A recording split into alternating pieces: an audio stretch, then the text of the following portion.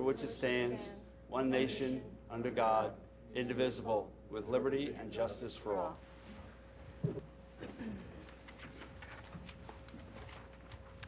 Well, hello and welcome to the February 25th, 2013 Board of Commissioners meeting. Before we start this meeting, I would like to take a moment to offer our collective thoughts and prayers for one of our officers tonight. Officer Anthony Radnor is in the hospital right now. He suffered a very serious heart attack and is fighting for his life right now. So if we could, as a community, give our thoughts and prayers towards his recovery. Our thoughts and prayers are with him and his family. He has 3 children, and we're all thinking about him and pulling for him and looking forward to seeing him again. Secondly, I would like to announce 3 minor changes to the agenda. First, item number 3 has been removed. It's the presentation of the Girl Scout flag to the police. There's been some traveling that has interrupted that. It will be on a future agenda. Second, item E, under finance, the disbursements has been taken off because they were not posted in time on the internet. And then finally, item P, under personnel and administration, that will be up. That's a resolution that will be up for discussion, not a vote tonight. Okay, having said all that, I'd like to invite anyone who has to leave early to step up for public participation.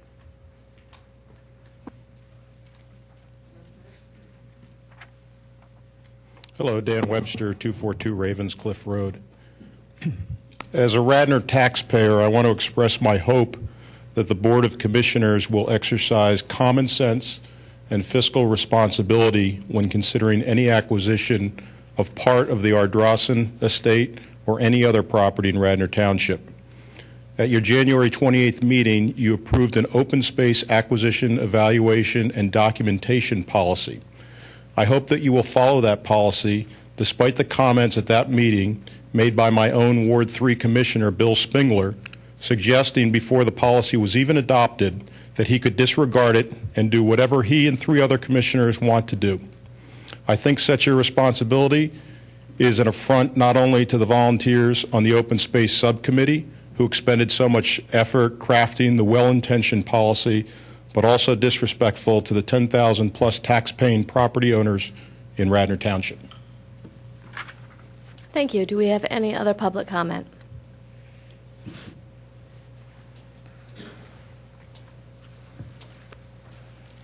Sarah Pilling, 29 Garrett Avenue, Rosemont, and one of the coordinators of the Skunk Hollow Community Garden. I just wanted to let you know we're off and running. We have added 13 more family units to the garden this year, and thus we're going to build 4 new plots. That's 12 beds, plus some people have reduced their amount. 2 families did leave. They have signed the liability statements, which will be delivered to the township, because I know that's one of the requirements. We want to say thank you to the Radnor Conservancy, who can add us under their liability policy for $10, whereas it was going to cost us $800. And in building the 4 raised beds, we're going to 4 plots, which is 12 beds. We're going to continue our policy to do business with local businesses, so Do It Best is going to sell us the wood and help us get it there, and we will build it. I want to give a special thank you to the Parks Department, to Steve Norsini, and to Mark Dominic, because without their support, we would not be able to move along as smoothly and as easily. We're all getting a little older and our backs are getting a little tired, and they are just tremendous to us, and it feels like a vote of confidence. The second thing I wanted to do was to remind you, and I will be sending you notices this week, but also the listening public, of the Rain Barrel Workshop on Sunday afternoon, March 10th, at the Radnor United Methodist Church. This program is part of a WREN grant, which is EPA money to DEP, to the League of Women Voters, to their WREN program, and the Garrett Hill Coalition is very pleased to be able to sponsor this. We will have Brian Vedino of the Delaware County Conservation District speak. Steve Norsini will give an update on the stormwater ordinance, and a young couple from Phoenixville who've started a company called Camel's Hump Rain Barrels will be giving the nuts and bolts of how to do it. There will be door prizes in the form of 3 rain barrels, one given by Garrett Hill, one given by the Radnor Conservancy, and one by the library. And every person who attends and who stays to the end receives a certificate, which is good for a very sizable discount for a rain barrel from our friends at Do It Best Hardware. So we'd really like people to come. There's no cost and no registration necessary. Just come. I think you're going to learn a lot. Thank you. Thank you, Sarah, and congratulations on your success at Skonkala. That's really tremendous.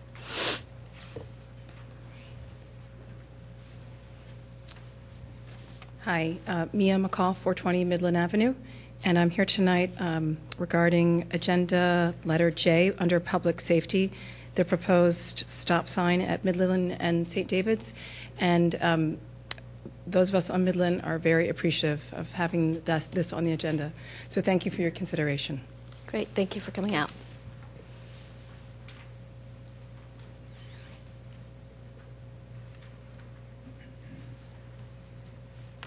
I'm Cheryl Tamola.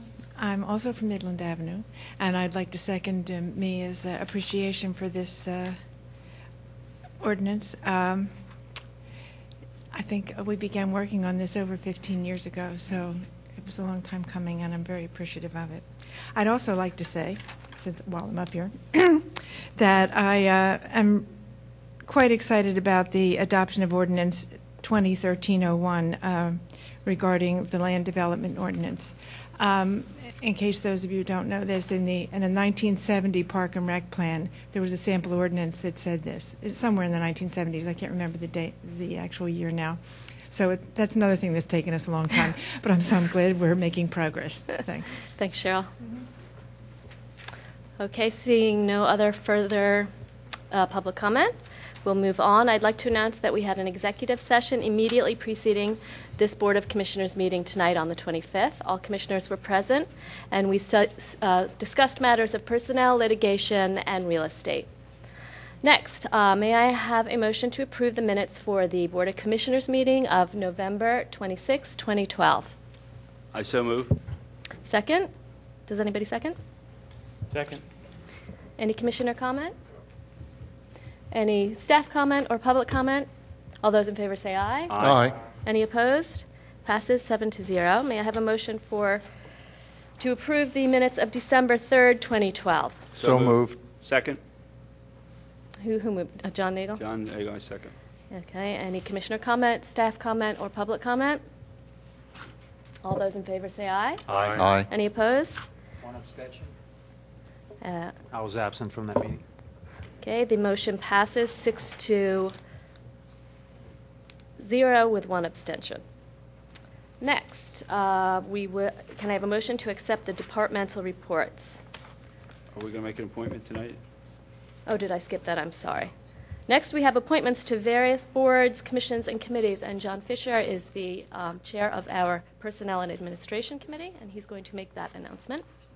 Okay, I'll move to approve appointment of Elizabeth Springer to the Planning Commission. Second. Any commissioner comment, staff comment, or public comment? All those in favor say aye. Aye. Motion passes 7-0. And just a quick comment that we still have 3 vacancies on the Citizens Communications Council, 2 vacancies on the Garrett Hill Implementation Committee, 1 on the Comp Plan Implementation Committee, 2 vacancies on Shade Tree Commission, and 1 vacancy on the Code of Appeals Board. Great, thank you, John. So please send in your letters of interest to the manager. Okay, next, can I have a motion to accept our departmental reports? So move. Second? That was Jim Higgins, seconding. Do we have any commissioner comment on this? I actually wanted to make one comment on something we received from our finance department. It's just a little bit of good news I thought we'd share because we always need good news. Our real estate transfer tax numbers that came in for January were unusually high. We collected $240,000 for the month with 37 transactions. January is usually a pretty sleepy month, so that's quite extraordinary. And for a point of reference, in 2012, for January, we collected 140. In 2011, we collected 170. In 2010, 136. In 2009, 105. So it's a significantly higher number for January. And let's keep our fingers crossed that it continues to stay that high. Any other comment? Any staff comment or public comment? All those in favor say aye. Aye. Any opposed? The motion passes 7-0. Next, we move on to our committee reports. First, we have community development with Commissioner Curley. The first item is the adoption of ordinance 2013-01. So does someone want to make a motion? So move. Second it. Any commissioner comment? So I voted against it last time. I'm going to vote against it again. My opinion is that where people are paying taxes, they don't need to be taxed again. So in my opinion, this is a mistake, and we should vote against it. I'm also voting against it. And on top of that, if you go through the Cresswell report, we have significant amount of underutilized park and rec facilities. This is just another tax on people. Could I ask a question of Kevin?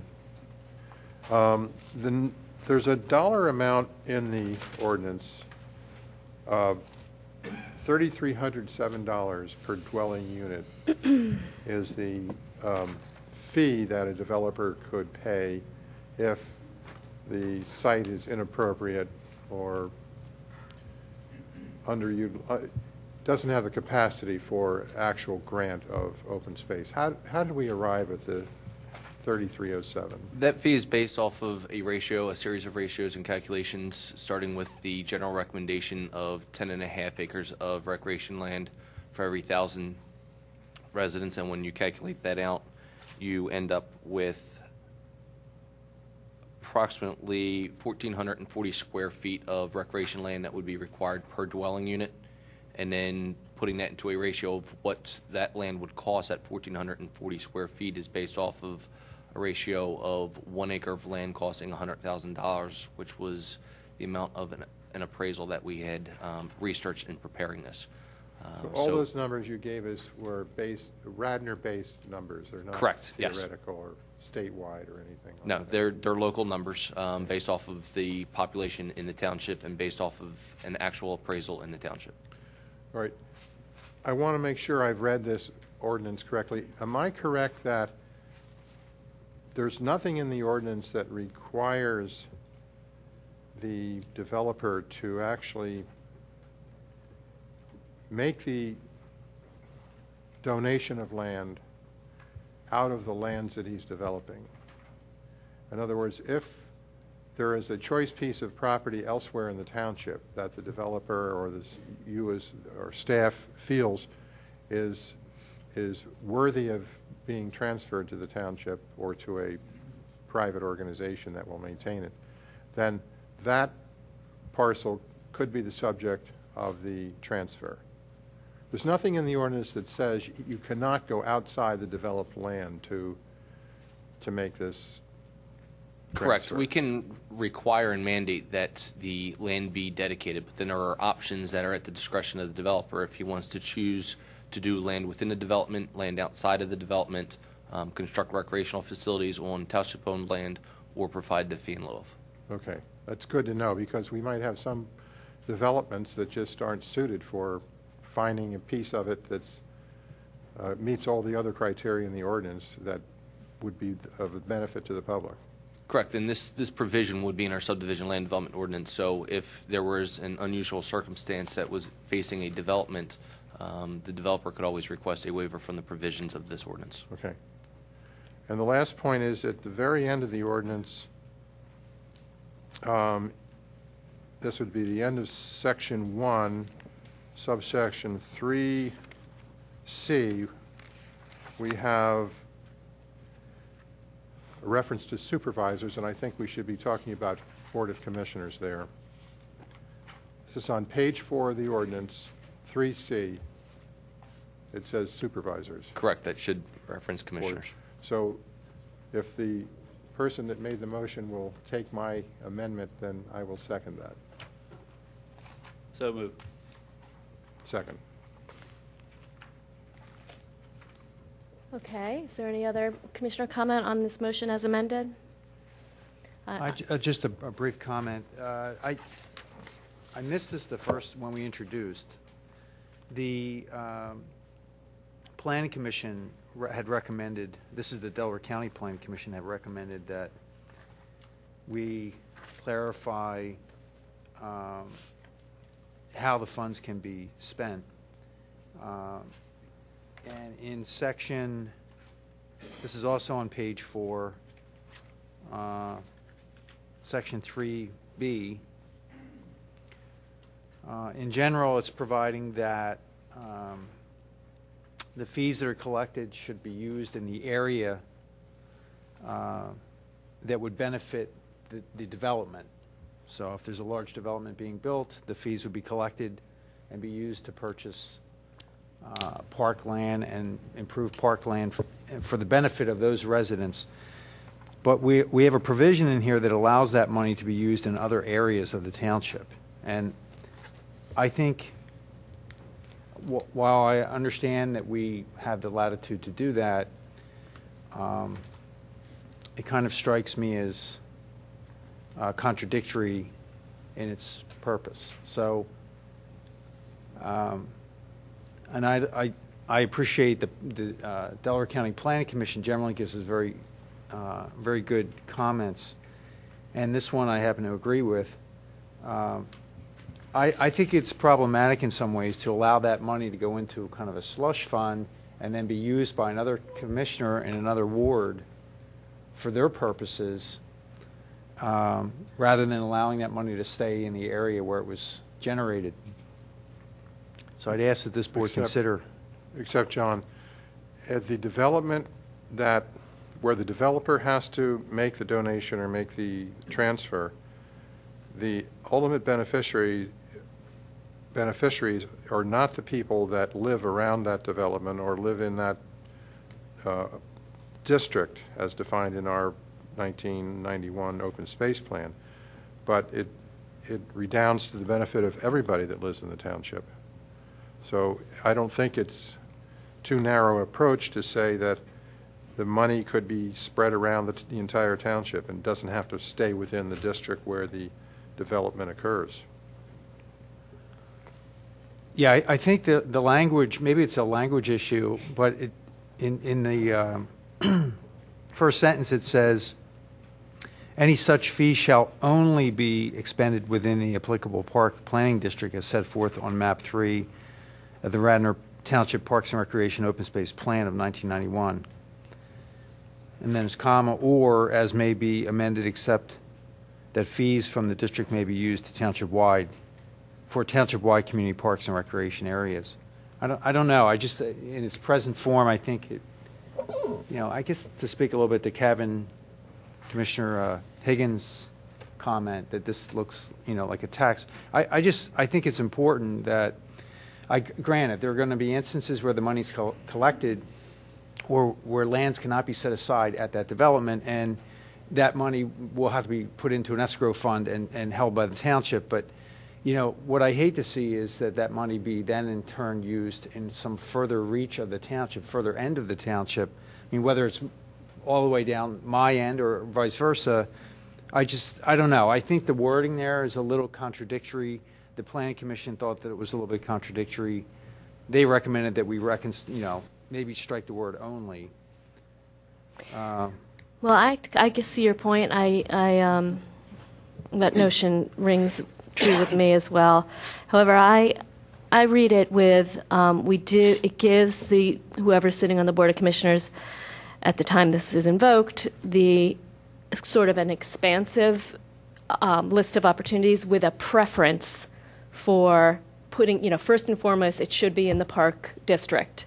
If that, short of that, and I read it, having that be the primary clause, and then, or somewhere else if you can't to me, that expresses that that's our preference. If that doesn't work for some reason, then you get more expansive ability to put that money towards other open space. So I feel pretty comfortable with that language. And I support this as amended, and as drafted and amended. I think this is a really important tool in our arsenal of our efforts to kind of counterbalance the negative effects of continued development and continued density in our township. And I think it will be useful to us in the future. So I support it wholly as amended. Do we have any other comments? Madam President, if I may? Yes. First, I just want to commend Kevin for his hard work and efforts in putting this together and the time and efforts to bring this forward. Second of all, I know the administration supports this, but this is also something when we look at redevelopment, development, expansion, growth, that instead of taxing the current taxpayers here and putting the burden upon current residents who live here to help improve our recreational areas, that those who are going to be making an impact into the community, that they pay their fair share, that they're going to utilize these park and recreational facilities, that they contribute to that.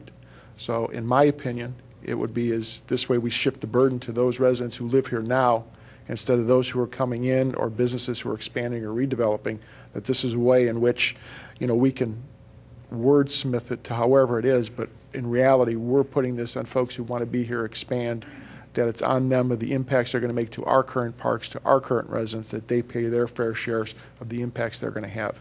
And again, I think this is very good. I commend the board and hope the board considers this. And again, I want to thank Kevin for all his hard work and efforts to bring this forward. Kevin, you did a nice job, but Bob, I disagree with you. I know you spent your entire career in government. The seller is going to get hit for that. The developer will not eat that cost. The purchase price will be affected by that. That is a correct statement. However, that whoever the seller or buyer is knows eyes wide open coming into it what the impact is, and they should pay for it. Because the other alternative is, though, the residents like myself and others who live here help pay for those improvements that these new folks coming in are going to make an impact to our parks and facilities, and they should pay on to that. And I think this is a good practice for us to have. Okay, do we have any other commissioner comment or any other staff comment?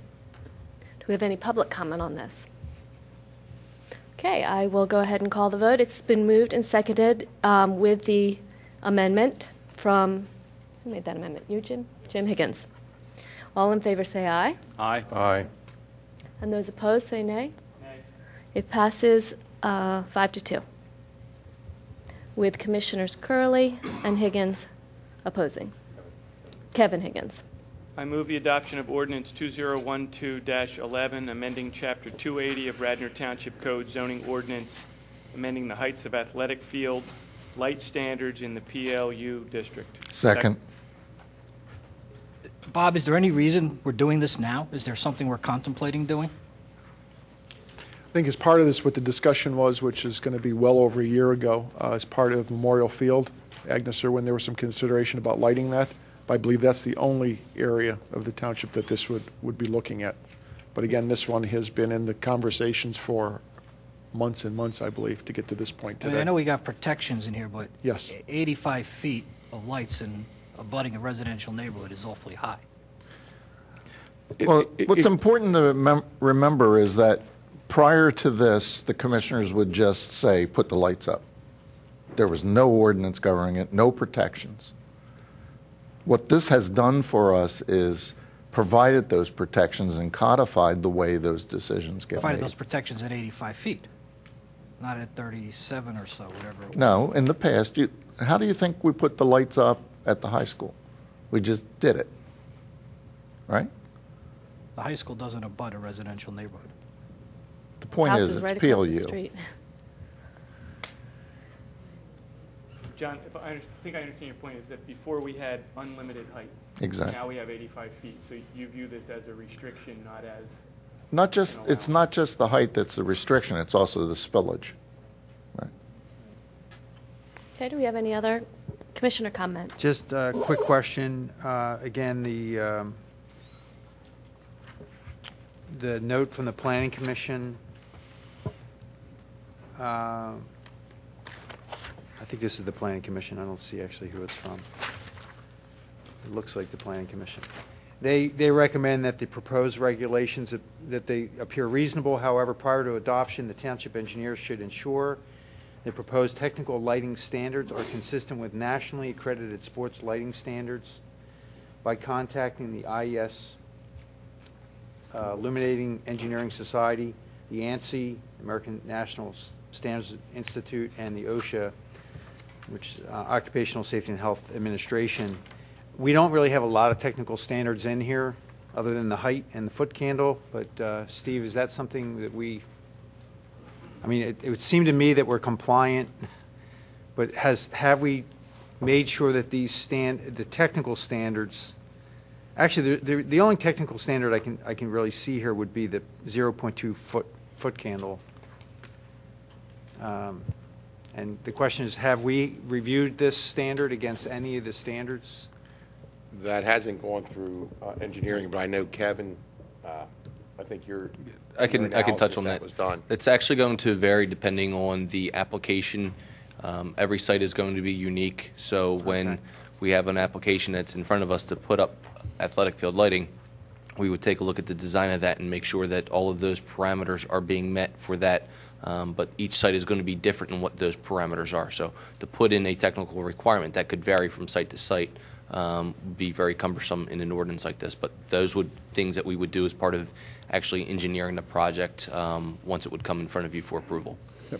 Madam President, if I may, also Commissioner Nagel, with his background in this, actually I believe we made this even tighter at the last meeting as well. So I think we've got a very good standard here.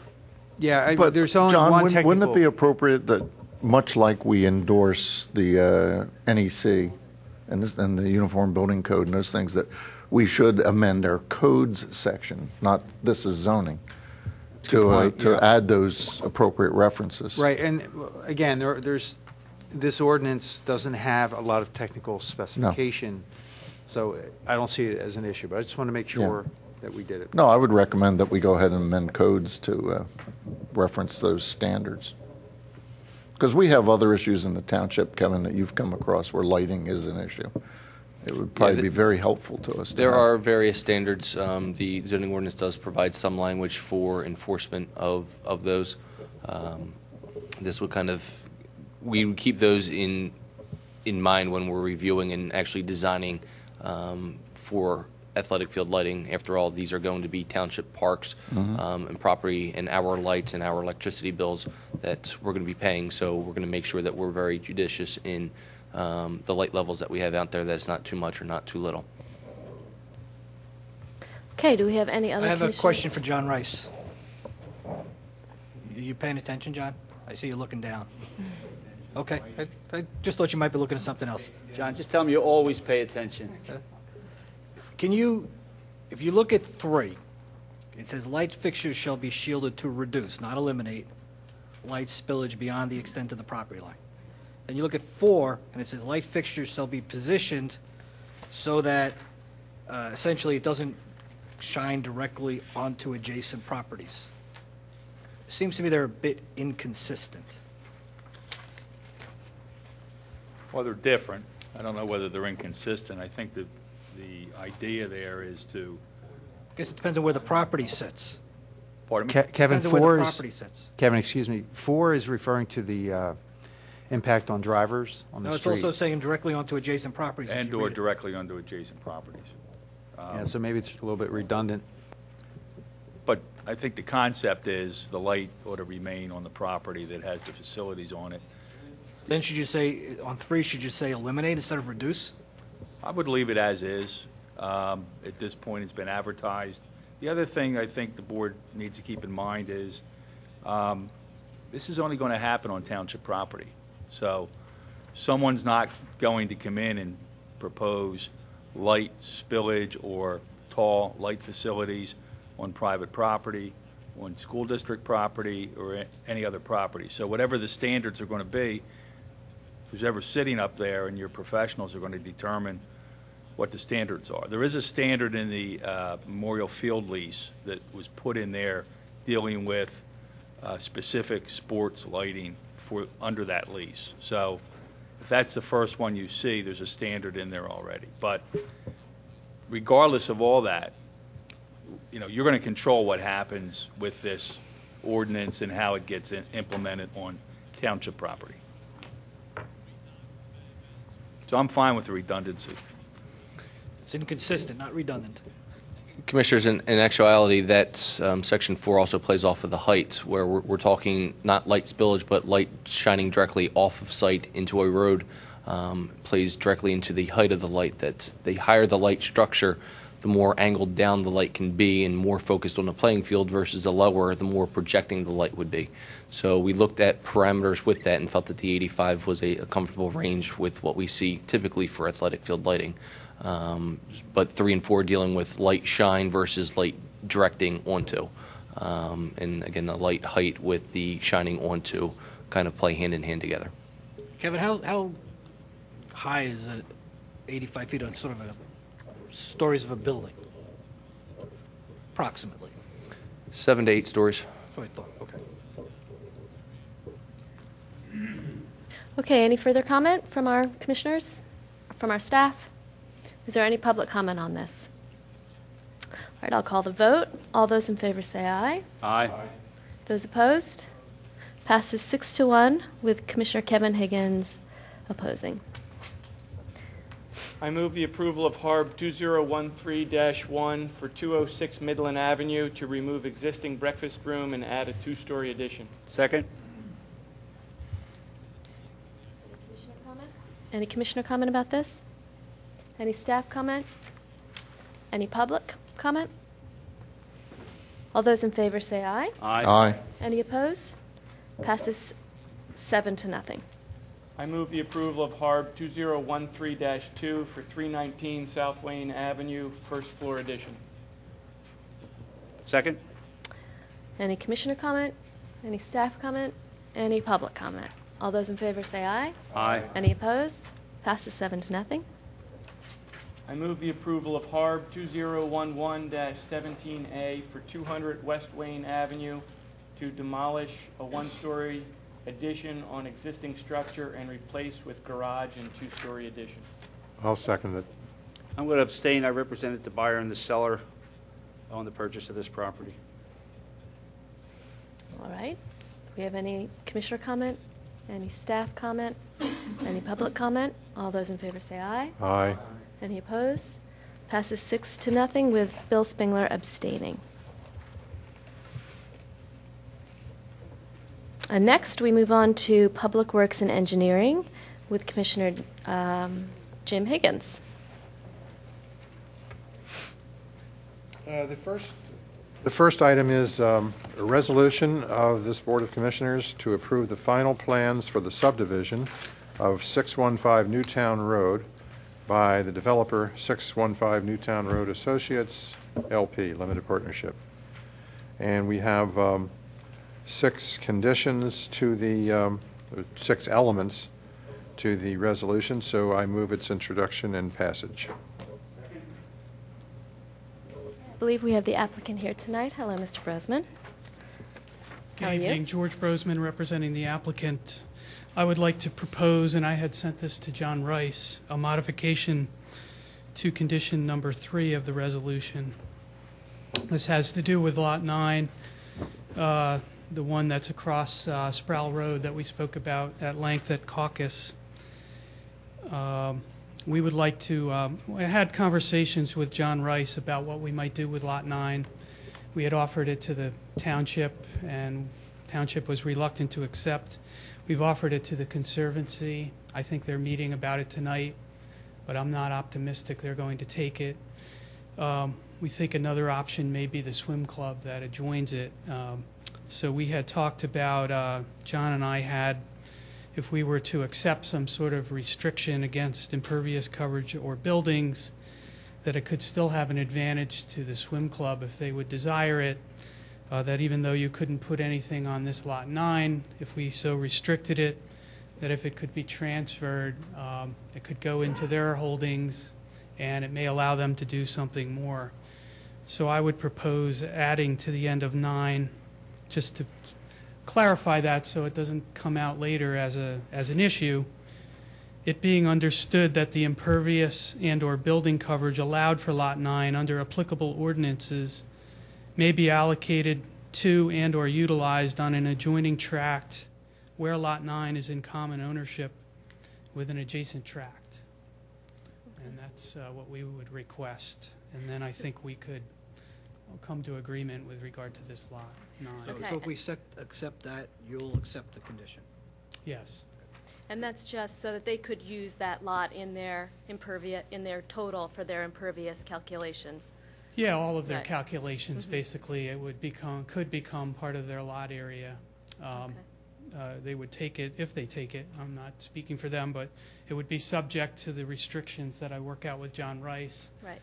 But they could put it with their other lands and take advantage of whatever little potential that would have on their John, other lands. I'm sorry, I thought you were, that sounds reasonable to me, but I see your lights on. Do you have a? Yeah, there's a couple, and George and I spoke about this before the meeting tonight, just a couple tweaks. He modified that condition, and I want to make sure that this land, as it gets allocated, is the properties on the same side of Sproul Road as this lot, because as you know, all the other building lots are on the opposite side of Sproul Road.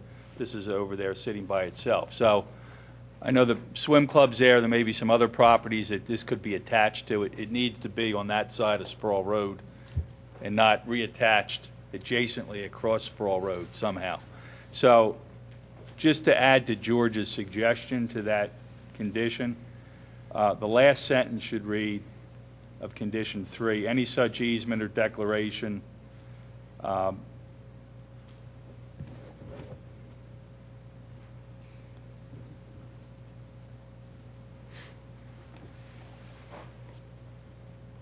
sorry, at the end of the first sentence, what should be added there, and which I think George took out, is that the declaration shall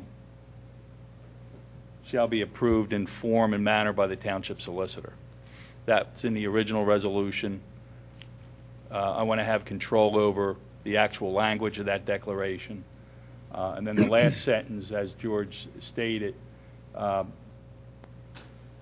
the end where it says, with an adjacent tract, I don't know whether that's the north, south, east, or west side of Sproul Road, but on the east side of Sproul Road. So this gets attached to a piece of property on that side of Sproul Road, not on the side of the development. I'm assuming it's going to be the swim club if George's negotiations are Is that acceptable fruitful. to you, the way you described it? Yes, I didn't mean to take out the township solicitor language, so as I read it, I was just adding on to what you already had on 3. So if John wants to also say at the end of what I read, at the east side of Sproul Road, that seems fine. I'll make a motion to amend this to reflect what you just described. Second. He's making a motion to amend it as described, and Elaine seconded. All right, you got the wording? We've got the wording. There's another issue. Okay. There's a subdivision land development waiver which was called out by Gilmore in their letter. The resolution should specifically include that. And it's referenced in the Gilmore engineering letter, but just so it's clear, it's section 255-31 cap F, which is a prohibition against grading within 3 feet of the property line. And we're adding that. We would add that to the approval Kevin, will you resolution. add that to your amendment? Sure.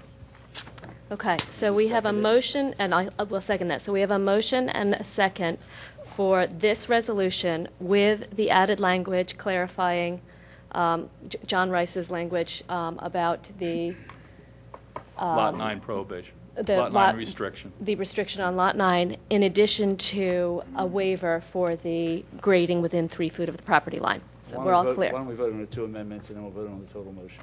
Well, I think that one motion is fine. We all understand what's in that motion? Okay. All right. Does anybody have any discussion about that motion? Just want to clarify, so all this is acceptable to you? Yes. All right. Do we have any staff comment about that motion? All right. Any public comment? All right. All those in favor say aye. Aye. Aye. Any opposed? It passes 7-0. Before we leave that matter, I'd like to, now that it's all passed and fine, you can relax. I noticed in Mr. Brosman, in both times your client appeared before the zoning hearing board, you were granted favorable decisions, and the hearings were on November 15th, and the opinion of the solicitor took 6 weeks to issue, or 5 weeks to issue. And Kevin, you may want to comment on this. Is this common that it takes that long? I know that the solicitor has to do it in draft, and it has to go to the 5 members, and they all have to sign off or initial it. Then it comes back to the solicitor, and he then puts his signature on it. But do these things have to take 5 weeks to? Because I assume the applicants are waiting for this decision before they feel safe enough to act. Yes, I would imagine that the applicants are waiting. I think the timeline varies depending on the number of cases in front of the zoning hearing board and the complexity of those cases. I can talk to the solicitor and inquire if there can be some speed up in that process. That would be helpful. John Rice, do you have any experience in your other municipalities where you serve? I mean, there's some ways to expedite it, but the way the planning code is set up, the zoning hearing board has to hold a hearing within 60 days of the application, the first hearing. So if that, depending on the timing of the application, you've got to advertise it twice. You've got to post property. You have to send out mailings. So you have, from the date of application, 60 days to hold that first hearing. I mean, I don't know what the average is in most municipalities, but it's usually at least 30 or 40 that's not my days. But then you have the hearing. Then you Yeah. have 45 days to issue the written decision. So on the back end, depending on the complexity of the application, it may take 30 days or so. You have to reconvene the zoning hearing board. I know some municipalities have a one-page approval letter which they sign the night of the meeting for simple approvals. If you have a simple approval with no conditions and nobody opposing the application, some municipalities use a form which you check the blocks and they walk away that night with the approval. So but anything beyond that, you have to give reasons for your decision. The pacing item or the outside date is stipulated or dictated by the municipality's planning code, and that's 45 days. Correct. But are you also saying that the zoning hearing board has to reconvene sometime after its decision to affirm its decision? No. I don't believe they have to. All right. I mean, once they vote, then it's up to the solicitor with the board input to issue the written decision, but it's got to be signed also. By each, well, it can be signed by email today with. Correct. Yeah. So it's in the good hands of our Director of Community Development to see if he can expedite the process. Yes, I will And we have a conversation with him. him. That then there's a 30-day appeal process before you really know that you can move forward. Well, all the more reason why the solicitor ought to issue the decision earlier than 5.5 weeks after the hearing. Well, he does an outstanding job, and I'm sure if Kevin talks to him, he'll do an even more outstanding job. I'm not picking on Mr. Ryan, because I know it's been the practice before he was appointed by our board. Well, I also want to just say thank you to the applicant for working with the township on the many issues that came up, and for your patience and flexibility. And good luck with your project. We look forward to seeing it go up. I'm sure it's going to be beautiful. Thank you.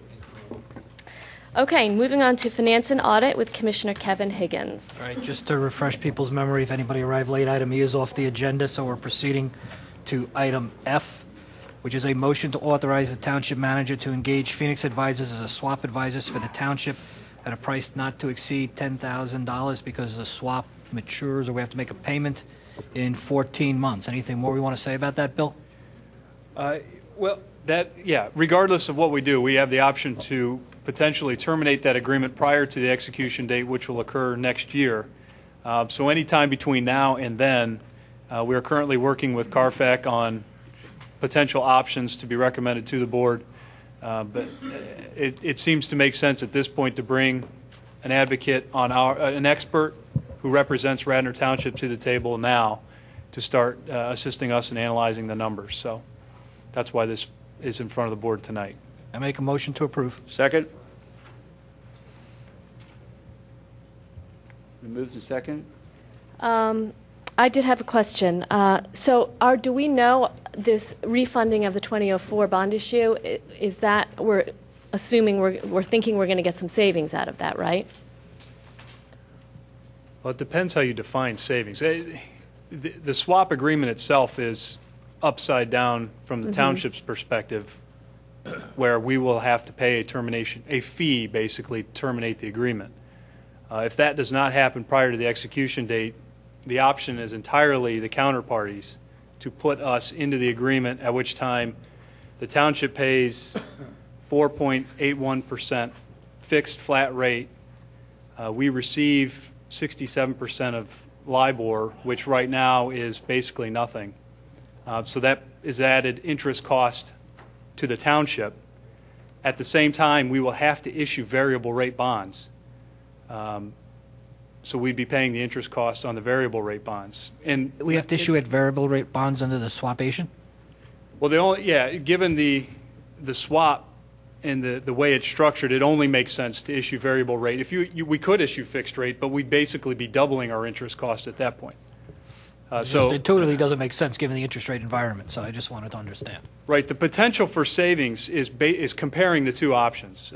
So the savings could be realized in terminating the fee now, or terminating the swap agreement now, paying the fee, and then amortizing that payment along with the 04 bonds over the next, say, 20 years.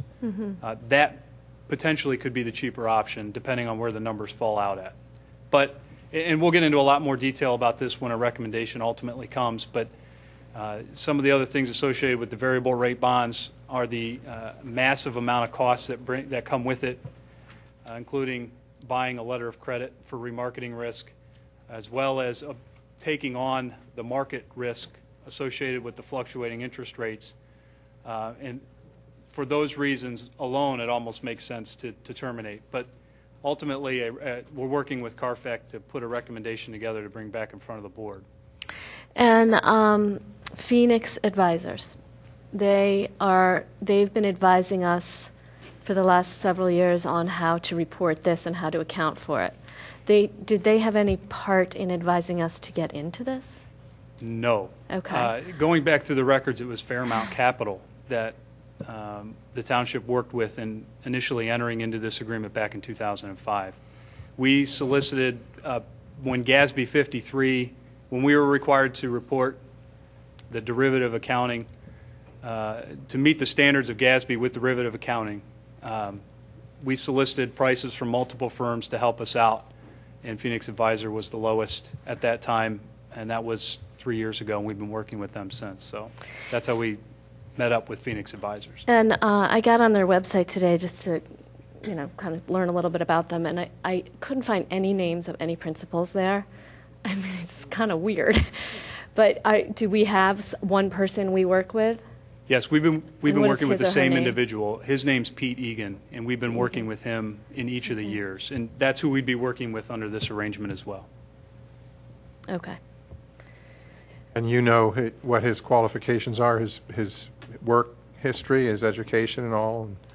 We researched all that 3 years ago when we first brought Phoenix Advisors and Pete on board to help us out with our GASB disclosure.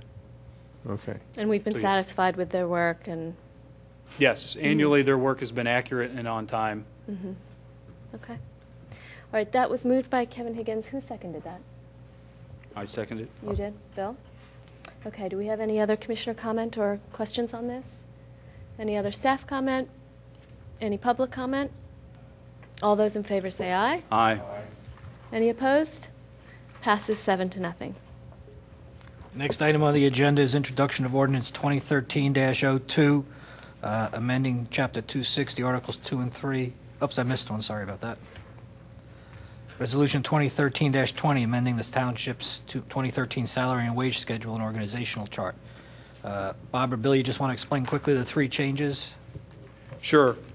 With regard to Resolution 2013-17, which is on tonight's agenda a little bit later on, it calls for the establishment of a supervisor of parking and auxiliary services position. So to the extent a salary needs to be established for that position, that's one of the items identified within this resolution, as well as the There was an agreement with one of the code officials for a wage adjustment earlier this year.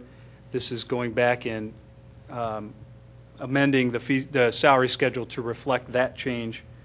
And then finally, to make the necessary changes in the township's organizational chart that was approved by the board previously to reflect the new position, as well as clean up a couple other positions that have either gone vacant or the decision was made not to fill, including the part-time HR manager, the economic development manager position, and then ultimately, finally, moving the engineering inspection officer from community development over to public works, where the engineering department is, or the responsibilities are housed.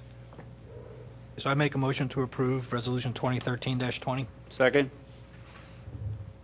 Any commissioner comment on that? Bob, do we have the individuals named, identified at this point, who will be the supervisor? Not at this time. It's currently being posted, so not yet. Okay. Any other questions or comments from the commissioners? This is 2013-20? Yes. Mm-hmm. Okay. Any other staff comment? Any public comment on this? Come up. Yes, come up to the mic. Give us your name and your what part of the township you live in. James Holt, 425 Darby Paley Road. Was there a handout on this? I wasn't able to find it on the table. Well, it should have been, I believe it was in the packet that was posted online. So it should be over there.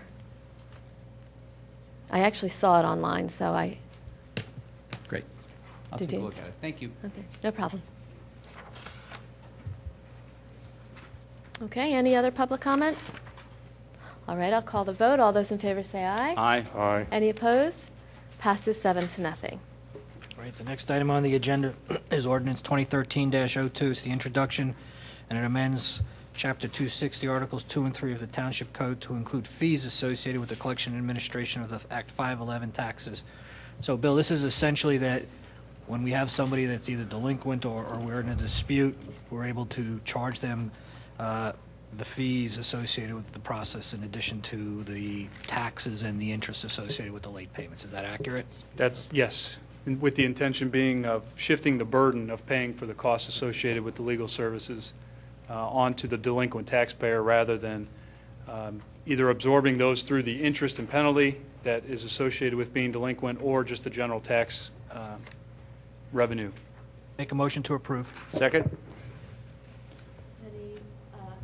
Any commissioner comment?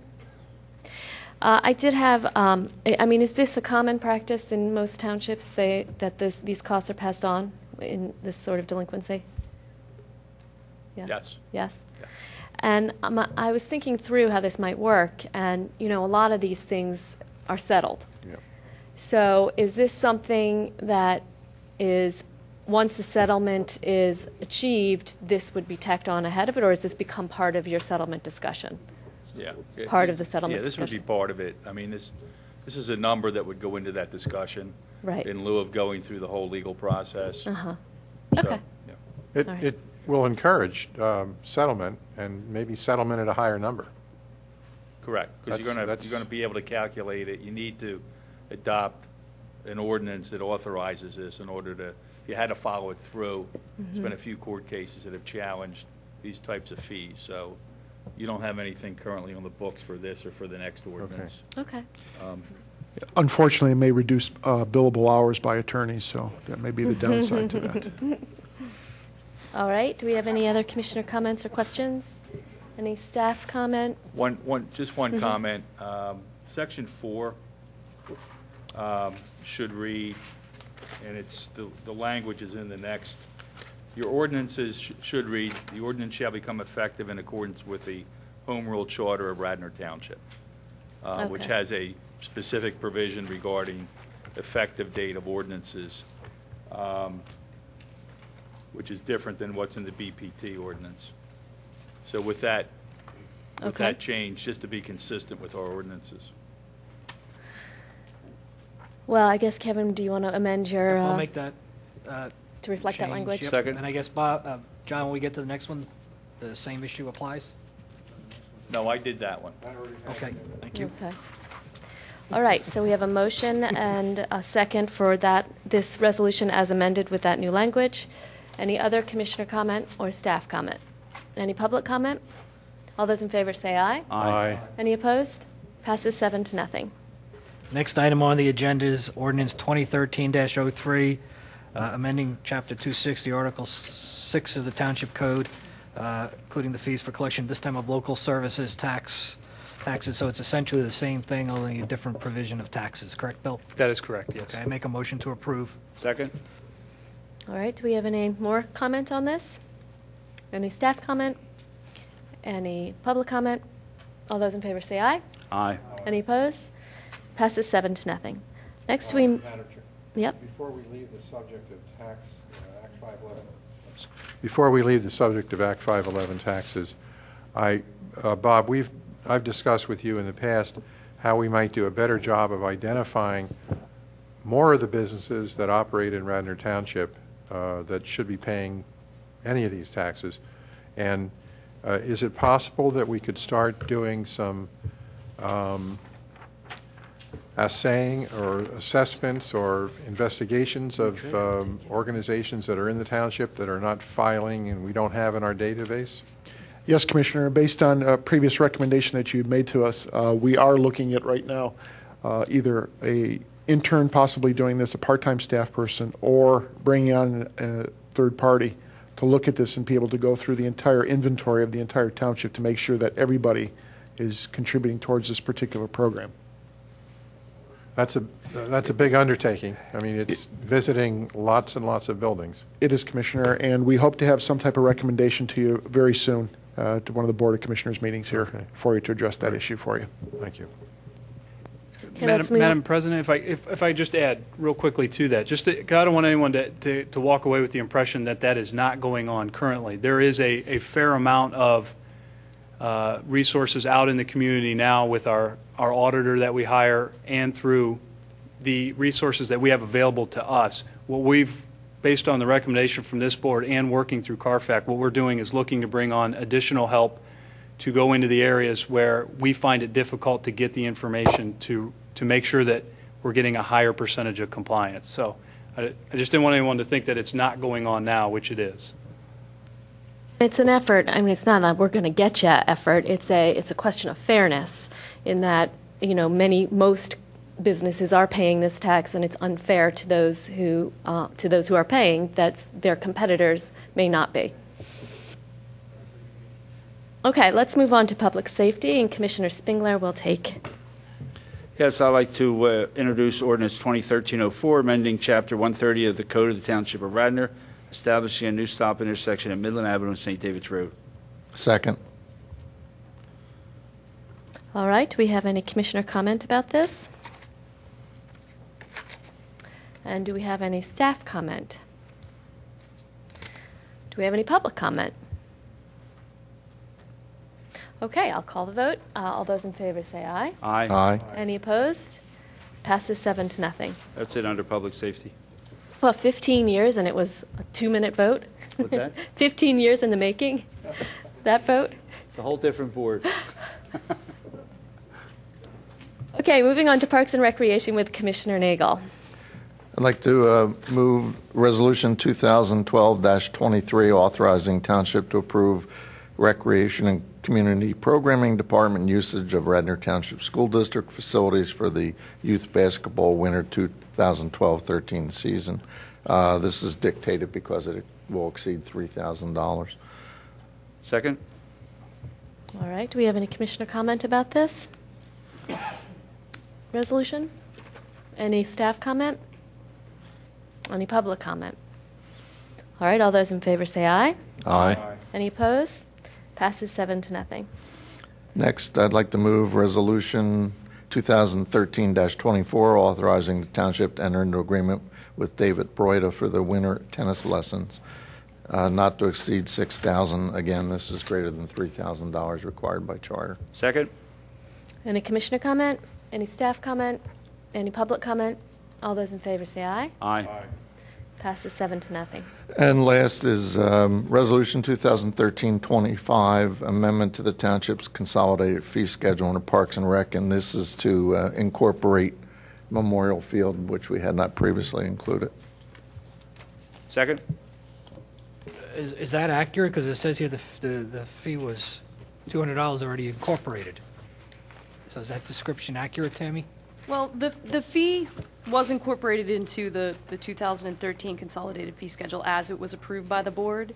But I do want to point out that in the lease, there is a later statement within the actual lease, the ordinance lease itself, that states that the township does have the discretion to set that fee accordingly. And I want to revert back to that in order to be able to set that fee and change that fee.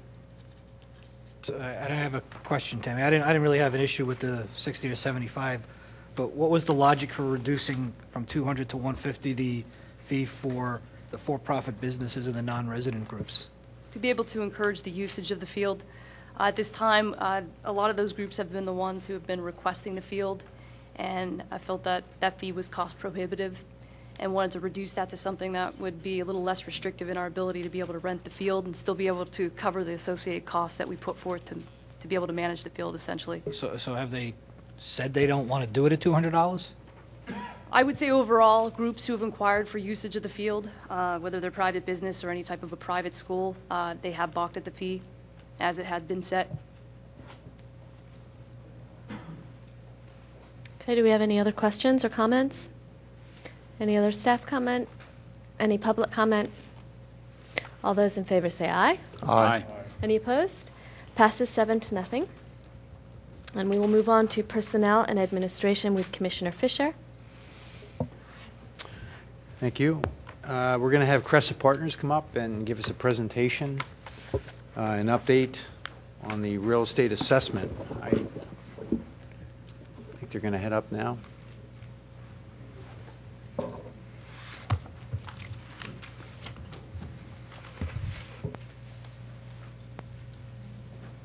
And if you can, please reintroduce yourselves. It's been Hi, a I'm while. Adrienne from Cressa. I'm actually just going to switch out the presentation. We found a small typo right before we got here, so. Isn't that always the way? Yeah, well, it was a 1 missing, but makes a big number difference, so. And I'm Dick Stanton with Cressa.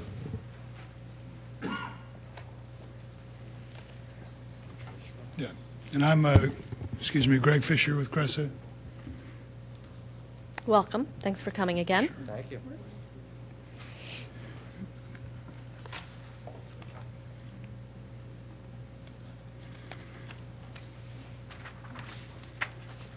Find it?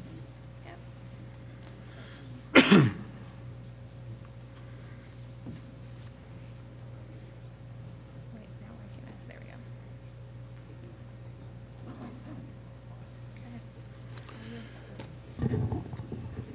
We're going to walk. We're going to walk through, the presentation that really talks about report step 1, step 2, step 3. In 2010, the Citizens Financial Group was appointed by the board to look into options for making up for a deficit in the budget. One of the recommendations was to sell some properties to fix that deficit problem. The township realized after that there was a need to look at all the properties and determine are the records straight and are there options if needed to monetize some of the assets. So they went out for an RFP to see if those sorts of services are available. And they asked us, we were retained, and they asked us to really do 3 things. To look at the property use and the deed restrictions on all the properties, to see if the records are straight on all the properties, and then to evaluate options to monetize it. So we found 69 parcels that were contained within 42 properties. And we're going to walk through those properties. Again,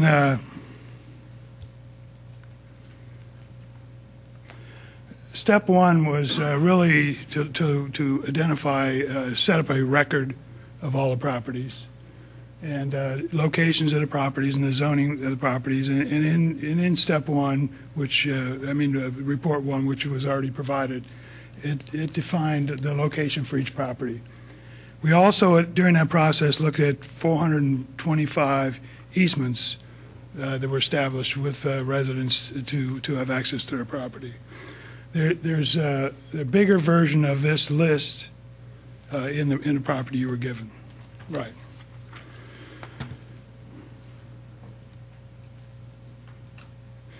So in step two of the report that was done in September of last year, we put together a property record for each property, and we put together a report on discrepancies that were associated with each property. There's some examples here, and again, there's a property record in the document you received. So for all 42 properties, there's a complete record on when the property was obtained, who was obtained from, the price, the zoning, any deed restrictions on the property, how many parcels are on the property, and there's a visual of that property.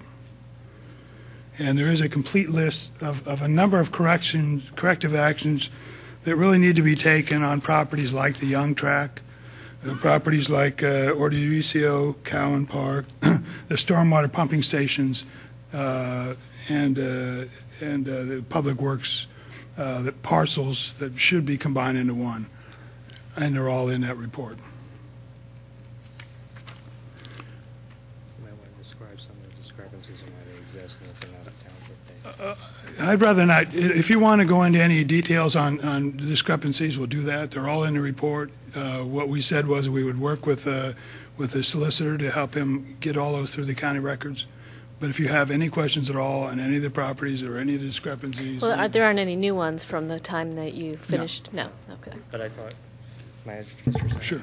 I just wanted to highlight that the discrepancies to which Greg refers are really errors in record keeping at the county level and not at the township level.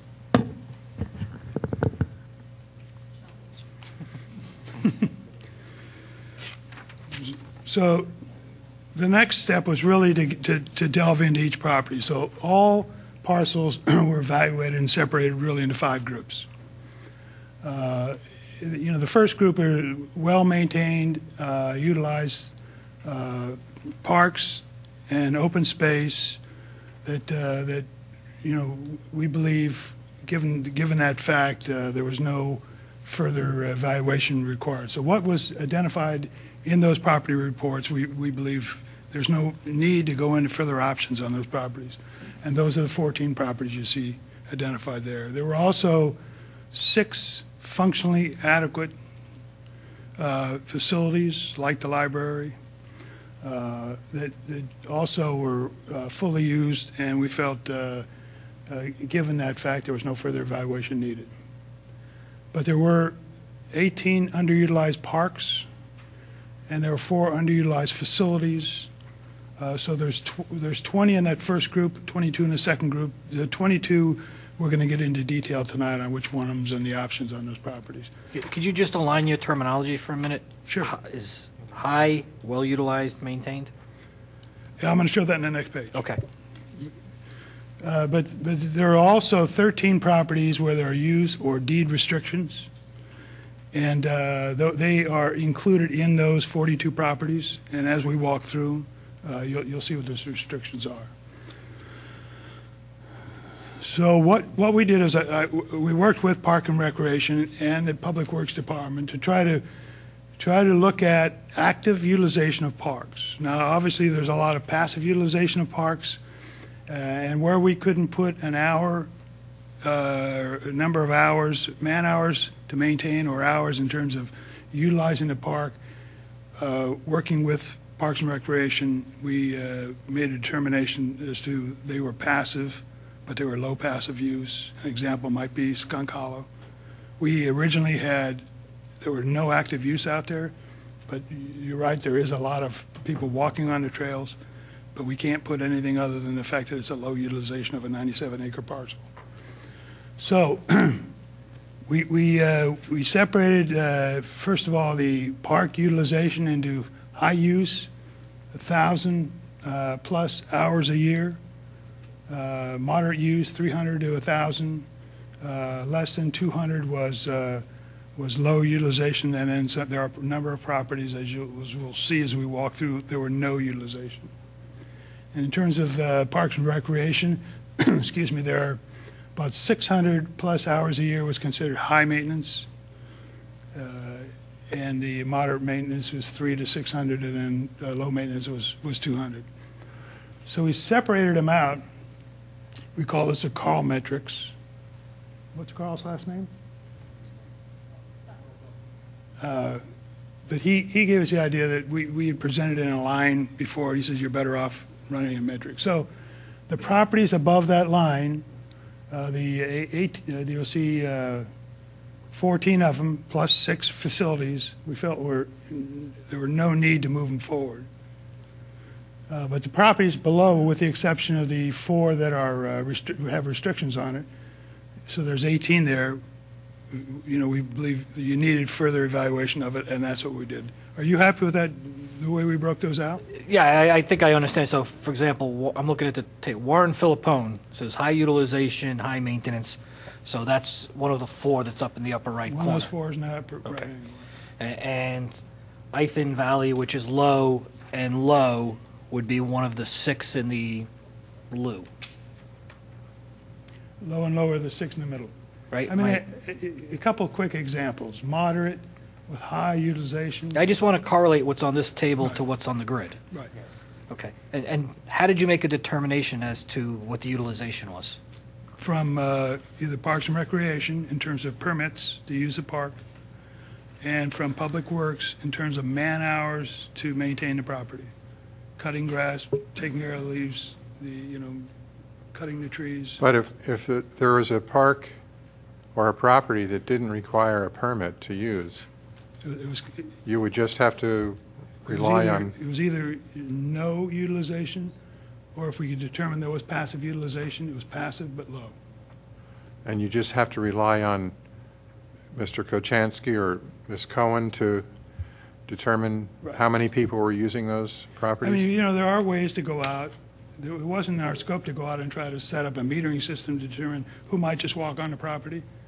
So in order to separate them out, are they being used? We went to the experts who are Parks and Recreation and Public Works. They maintain permits on all the parks. Again, what we were trying to do is separate out, are there parks and are there open space parcels that are utilized? And the best way to do it is through their mechanism. But for example, Sawmill Park, you have park utilization low. It is low. And how did you determine that? From Parks and Recreation and from, as part of the walking trail through Skunk Hollow, and so there's passive trail use out there. But there's another point to Sawmill. Sawmill has a creek going right through it, so it's a flood zone. Every time I drive past Sawmill, there's cars there. There's like 6 or 8 cars every time parked. Well, during fishing season, there are thousands of people. Even this past weekend, so I'm trying to understand how you made a determination that it's low. But get to the final, what are we trying to solve? We're not trying to determine exactly how many people are in each park.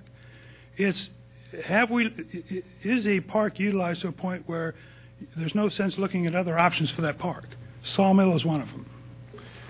Kelvin, I think on this part of this is their assessment is of the real estate side. So based on this is either through observations through recreation or observations through Public Works, which now take care of the parks. It's through their observations. Is it 100% scientific? No. So it's based on basically, observations. if they didn't have an ability to measure it, somebody gave an opinion. Correct. Okay. Well, what we did was there are things that we could objectify, which are uses that were performed through an active permit that they were applied for through Parks and Rec or another township body. But there are other uses that we cannot objectify, that passive use. We don't know how many people were walking their dog in a park. We don't know how many people went out after dinner to have a catch in the park.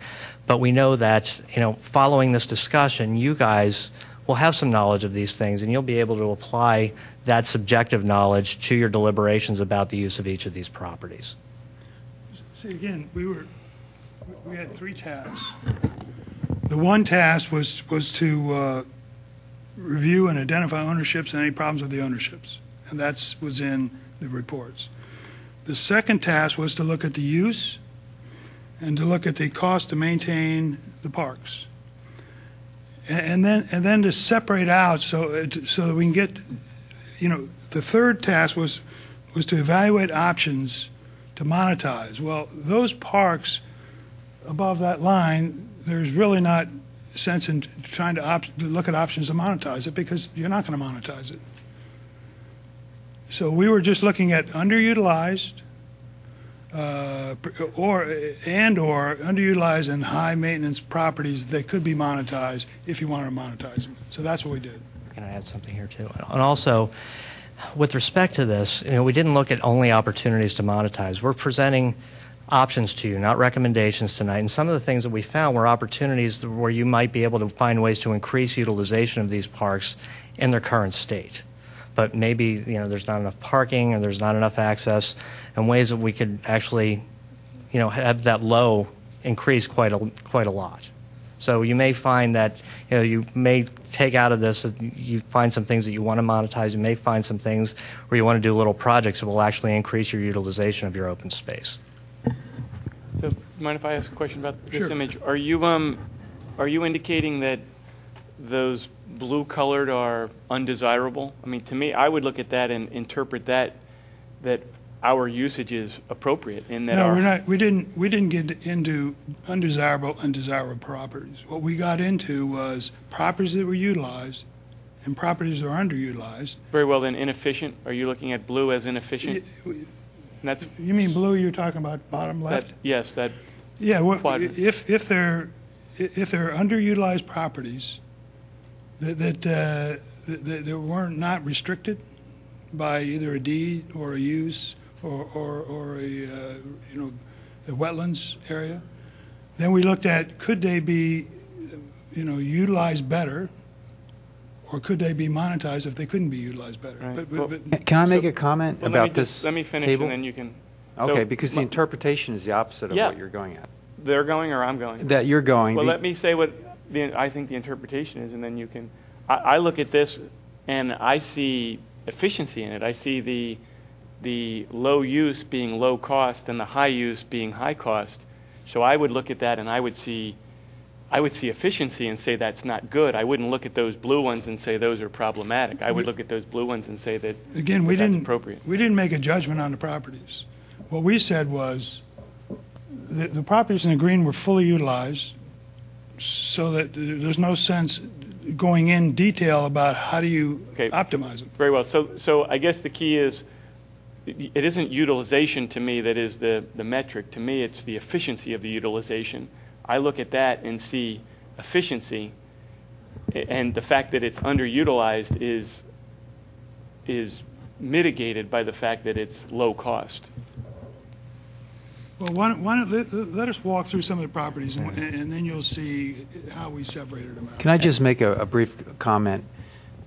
What I'm getting from this is a pretty common analysis 3D graph chart. It's the lower right-hand quadrant here that shows you that the park maintenance is high, but the utilization is low. That's the outlier. That's the one we want to look at. For me, that's the one I want to look at. I want to know either can we reduce our maintenance on that, or you raise utilization to move those two parcels either up to the upper right-hand quadrant or the lower left. Right. I think you're saying the same thing I'm saying, that the Green. efficiency is along that axis of blue to green. If you can look at two properties, you have two parcels there where you have low usage, high cost. St. David's and the Radnor Nature Trail. Low utilization, but high cost to maintain. So we did look at those to say, what are the options to reduce the cost or increase utilization? But that's how we looked at it. We had no judgments as we went through the properties. We just said, are they fully utilized or not? And if they're not, what can be done about it? Bob, can I ask on the Radnor Nature Park, was that measured when we were still in the cross-maintenance agreement? Because I can't believe No. Does it really take that much time and effort to It does. Okay. See, I mean, the problem with that particular park, since you asked, is that there's a restriction on the park. Actually, there's two. One is to get to it, you go to a private road.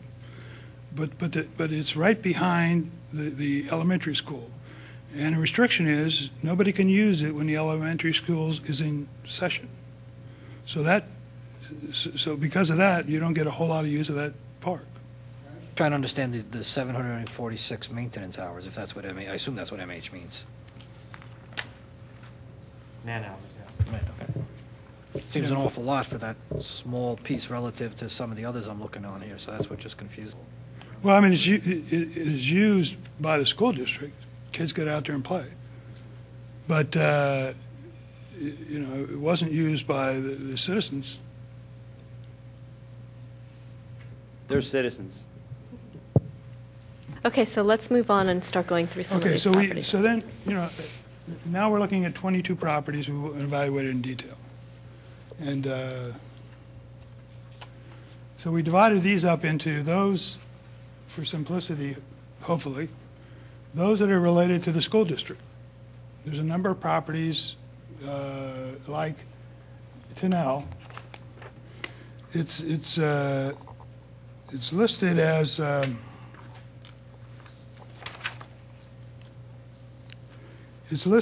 a moderate use, high maintenance. The township owns the entry to Tennell Park. The school district owns Tennell Park. The township maintains Tennell Park. So, and I guess, and somebody probably knows more than I, but when there was a middle school close to Tennell, it was used substantially by the school district. And now it's used more by, not the school district, but by residents who book it. But the township owns the park, school district owns the entry to the park. Vice versa. Yeah, the other way around. So our recommendation was, our option was to either deed the township parcel to the school district, or you could, work with the school district to have them deed the property to the township, who maintains it and uses it. And, there's no discussion of monetization of those parks. It's a park that's being used. It's who owns the park. Radnor Nature Trail, we spoke shortly about. The use restrictions are associated with it being behind the grammar school. So you could either deed the park to the school district to reduce your maintenance, or bill them for your maintenance, or you're going to explore options to increase utilization of the park. And then there's a middle school parking lot on the Wella that's really used by the school district. Township owns the property. Township maintains that parking lot. So again, you can deed the parking lot to the school district to reduce your maintenance costs, or charge them for that maintenance, or lease the parking lot to the school district to offset the maintenance costs. Don't we lease that to the business community, the township? There's no record of that. No, Bob, don't we lease the Luella parking spots to the business community? We do. The ones on the field side. The ones on the field Field side of side. Luella Avenue, they're set aside for right, the the business permit. community. Permits, right? Yeah, the permit. Yes, Commissioner, a certain number of permits are leased, yes. But that whole section is leased to the business community. No one else can park there unless you have a permit. That is That correct. we issue. Right, Yes. right. Do we charge for those permits? Yes, we do. Yeah. Okay. Well, we'll correct that in here because we found no record of that.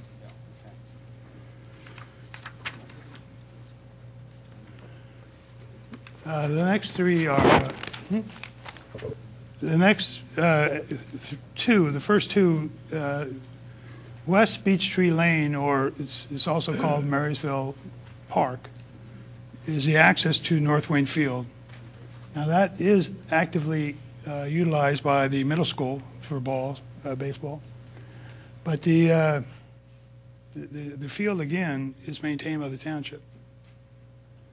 So, you know, the option is just, you know, and I suppose there could be too, the option is to deed that property to the school district since they are actively using the ball field, or to charge them for maintaining their ball field.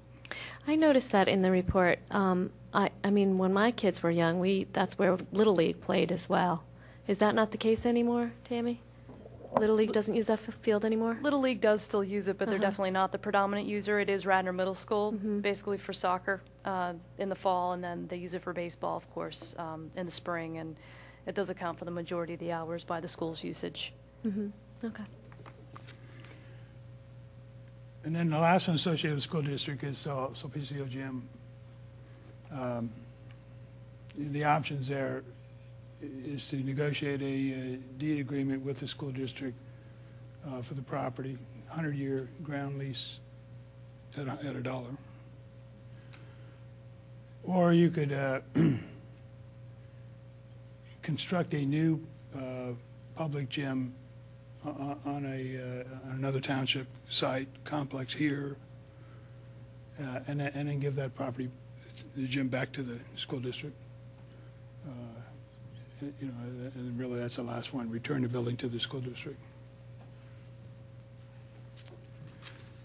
The next group of about 4 or 5 properties are small locations that are not utilized. The first one is Sproul Road. The recommendation there is really to explore options to increase utilization of that property. It is near a stream that goes through there. It could be, there is a retention pond on the property.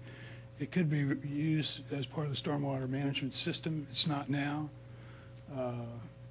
The other option is to monetize it. It's not being used, and it is maintained. The value of that property is not substantial. It's $125,000. Yeah, we paid $70,000 so they wouldn't build a house on that corner. And, you know, you have to remember, there's a concept called open space. Right. Where you just buy land and leave it alone. You don't do anything with it. You don't maintain it. You know, you just, and that's, you know, that's what that property was purchased for. Just open space, never to be utilized. Well, then I would, you know, if these are, we're just presenting yeah. options. If that's the option you choose, then I would increase utilization of it. Yeah. Yeah, it might be, Bill, that it will service for stormwater management within the next several years. Well, the creek's downhill, but I guess you could put something on there to hold water, you know. Yeah, you can pump it. So this assessment that if we put it on market, it would, you know, there would be a market. I mean, the fact that you've given a monetary, you feel that somebody would buy that parcel for residential development? For $125,000. And for that number, you might want to pick option one. Is this the southwest corner of Sproul and? Yeah, it's where Sproul and Conestoga and Spring Mill all come together. If you go underneath the, Yeah. If you're, there's a property on the other side. It used to be a garage. Yeah. And it's for sale. So it's on the other side of the, is that 476? yeah, you go across Sproul Road, and you can take a left-hand turn. I'm sorry, you're on Conestoga. You can take a left-hand on Sproul, or you can take a left-hand turn on South Spring Mill. It's that corner. Okay.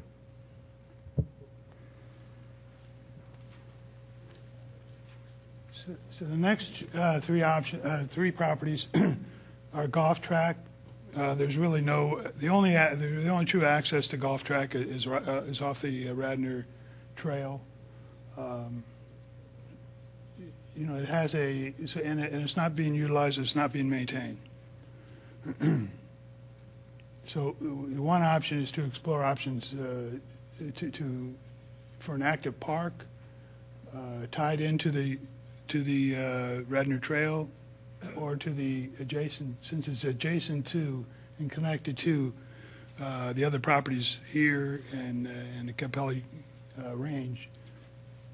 You could tie it all together. That's one option. Is the annual cash flow the maintenance cost savings, or is it something The different? annual cash flow is maintenance cost savings, yes. And it could be managed, the maintenance costs plus if you sell a property rent on the property, any taxes on the property. Property was purchased, looking to the future, if we ever extend the P&W Trail to put a parking lot and access to the P&W Trail. That's why that property was purchased. But anyway, those are the options on that one. The next one is the Leeming Tract, which is right off of 620. The only real access, supposedly there was an access coming in Shoe Lane, but you'd have to walk in there. I'm sorry, Leeming probably was the one we bought for the access. The golf track we just bought for open space because it was adjacent to the trail and it was a wet area, and we just didn't want 4 or 5 houses built there. And that was just to buy it as open space, and we have no maintenance of that property at all. No, there is maintenance of that property. Because it's been, if you drive up Lancaster and turn right into the property. Mentioned golf. Oh, golf. Yeah, there's no maintenance on that property. But Leeming, there is maintenance on it. You can drive into it, but there's no place to really stop or park, or there's no recreational activities in there. It does have fairly high value, $880,000. What's the history on the Leeming Tract? The Leeming Tract was purchased. We were going to build 7 houses there, come out right at the Blue Route. Nobody really liked that, and Hank Mahoney led the battle to buy this so that we could have, when we extend the trail, we could have easy access to the trail and put a parking lot there for people this end of the township. Yeah, I mean, if and when we do extend the trail, and if it connects to, a larger trail going all the way south, we're going to need more parking. That little Conestoga parking lot is not going to cut it. So this is a piece of property that would provide that if and when that happens. It may not happen for 10 years, but in 10 years, if this is sold, we're going to be buying property for parking for the trail that we've just created. So, Madam President, if I may, maybe if it's possible, we can go through this, because I'm sure that we could probably debate all these, and I know John had a good suggestion there, probably sitting down with Bill and getting some history on this, and maybe John Nagel and other commissioners, some of the history behind these, because I think we could probably be here till, and not that I'm trying to shortcut the meeting, we can stay till midnight, but I think trying to debate all these, I think the report is to be given to the board, but there's definitely follow-up conversation that has to take place where you'll actually get into each one of these particular ones. So that would be my suggestion to the board, is if possible, Crescent can present all this, and then this is going to take a while to be able to get through this, then going through each one, if that would be acceptable to the board. it's fine. That's fine. The last one on this list, the Young Tract, before any, the tract, there's a parcel of land down there that's, it's about 6 acres. I mean, the property is 6 acres. The parcel set up by the county is 3 acres. But the only record we can find is that the township only owns 1/2 an acre. So the first activity that needs to be done, and it's listed in the property records recommendations, is that we explore the records, and determine exactly how much of that they own. It appears that they own more than a 1/2 acre, but we can't determine of anything but that 1/2 acre. So, assuming that's done first, then you could explore options for recreational use of 3 acres or 6 acres. You're not going to get much out of a 1/2 acre. And the value of that 1/2 acre is $49,000. The value of the 3 acres would be about $295,000, $300,000, and the value of the 6 acres would be about $600,000. If you wanted to monetize that asset. The next 3, see, as we go along, they get simpler to discuss. Fifth Ward Park, it's a designated wetlands. You really can't do much on that property. So the options are really to explore options. It is the Darby Creek goes right through it, and so stormwater management is an option. The other option is to set up a place to park and add a trail through it. Because right now you can park right on Bremer, but it's not the safest place in the world to pull a car over. and there's really no trails through that property. But there, Skunk Hollow, part of Skunk Hollow is also a designated wetlands, which restricts, any activity around that wetlands, which is really, so many feet on either side of the Darby Creek that goes through it.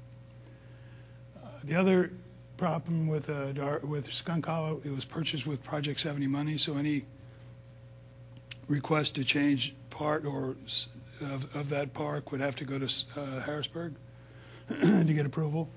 But there still are options to increase active utilization and walking trails, and even explore other recreational activities.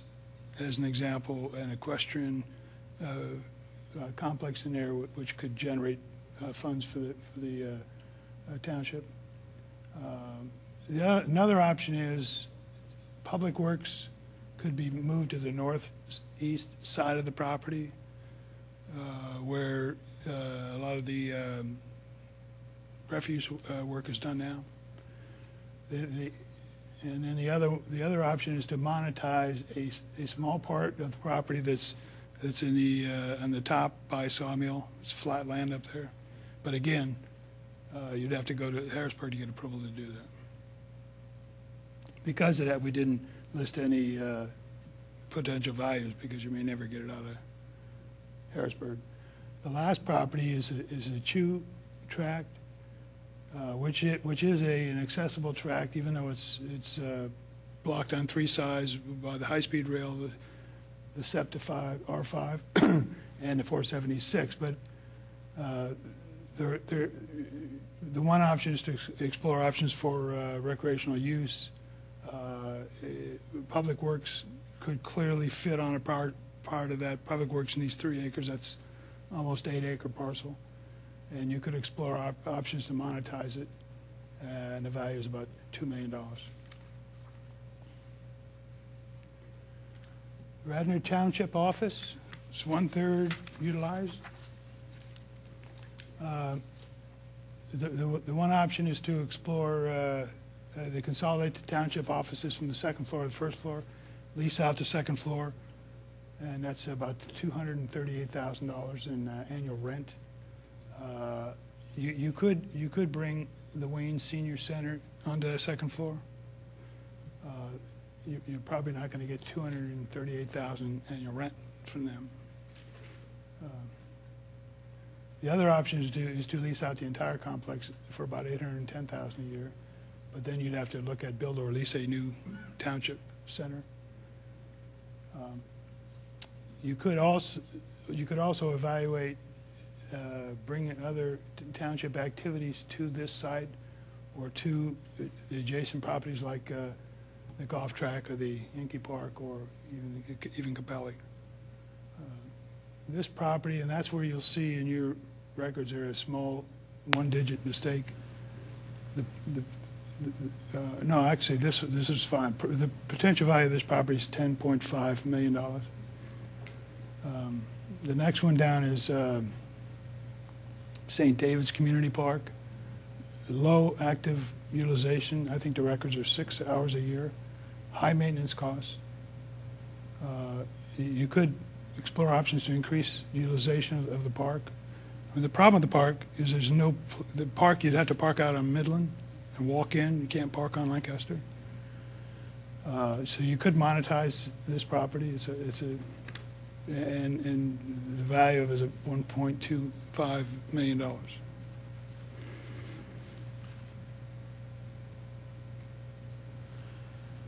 The Capelli Golf Range, again,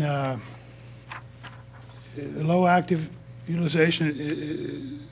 Proper term would be to say low passive, because it's really walk on to hit balls out there.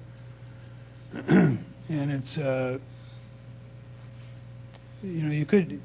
it also could be utilized, in addition to the other township properties for things like athletic fields.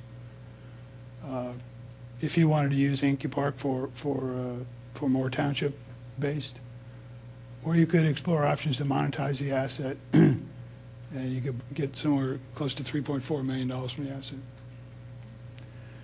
Public Works is is sitting in an area that's well utilized, but it's not the most effective use of that piece of property. It's tough to get on and off that site. There's one way in and out.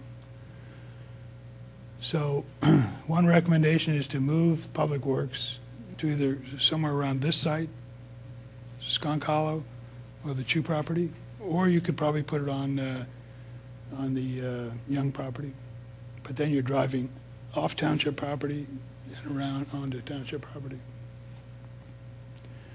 You could explore options to lease the property to a developer for something like a parking structure. So the Township owns the land and could share in the profits of the parking structure. Actually, 2 townships have done that already, Conshohocken and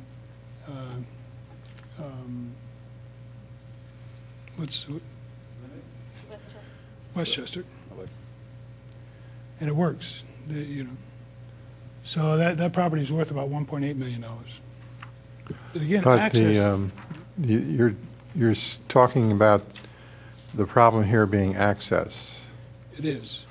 Both And- on and off. Yeah. You can't turn left, you have to turn right. But it's it's our trucks and our employees that are inconvenienced by that, right? I think the point is that it's not necessarily safe, especially for the trucks, to be trying, especially if they have to go left to get somewhere. It's very difficult. As you know, the traffic is very high in that retail district all day long.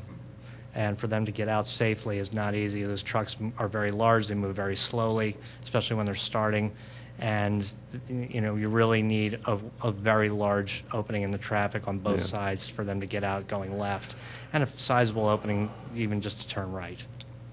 Well, in 1989 and 90, we built that facility. It was actually replaced one that was already there, and we had to take, we didn't condemn, but we negotiated buyouts of 5 property owners. Right. Yes. And we looked for other sites in the township, and Skunk Hollow was one. And the commissioner at the time, George Amon, said there was absolutely no way the residents in that part of the township would ever tolerate having a public works operation involving trash over that way because of the use of the roads and the trucks going back and forth. So ultimately, we just said it made sense to keep the garage right where it was. Well, and that was a long time ago. You have a very large, almost industrial type use going on in Skunk Hollow right now on a portion of it. And if you were to expand the public works aspect over there, it also gives you a really good opportunity to increase utilization of the park by increasing the parking available to the public at the same time. Right now, in that park, you have 2 basic points of access if you're going to drive to it. First is through the Willows, and you have to walk across that 40 acres. The other is through Sawmill Park, where there's only, I believe, 13 parking spaces. So your access to that 90-plus acre parcel is very, very limited throughout the year. There is a smaller parking lot off Darby-Paoli Road that's open certain months of the year, but not the entire year. So if you were to relocate Public Works there, expand the parking, it gives people far more access to park, and then you can extend the trails to there. You may find your lower utilization of that large park increasing dramatically, which is a huge win for the residents. I think we would come out ahead on costs if we put this up for sale, put the Cromer Road property up for sale or lease, and we'd have to build a new facility over in Skunk Hollow. We'd come out ahead? We did not do estimates on construction costs. But we know that there would be a lot of interest in the Public Works property now. And you could lease the property rather than sell it. But, I mean, there is, you know, there is a Chew lot too, which is accessed both ways right off Lancaster. And that's a 7.5 acre untouched piece of property back in there. Okay, the next one is Willows. You know, this is one where we made a small typo in the present value. It's not 1 million, it's 11 million. But the options to explore renovations to increase community utilization of that property, or explore an events management firm to increase utilization, or to lease or sell the property to an events development to monetize the assets. You could lease the property and have an events person get on there and utilize the property. The next one on is Wayne Senior Center. High utilization, but it's in a facility that needs to have modifications done to it to improve functionality. It is right next to the Wayne train station. It's an ideal location for a couple things. You could take the senior center and move it into another township building. You could move it into this building, but you could use that for retail. You could use that for parking meters, and the value is $450,000. And so, again, the estimated values in total. Not that we're recommending you sell any properties, $33 million, but you could tie two properties together, St. David's and Public Works, St. David's and Chew, St. David's and Capilli, for $4 to $5 million if you needed it for a budget.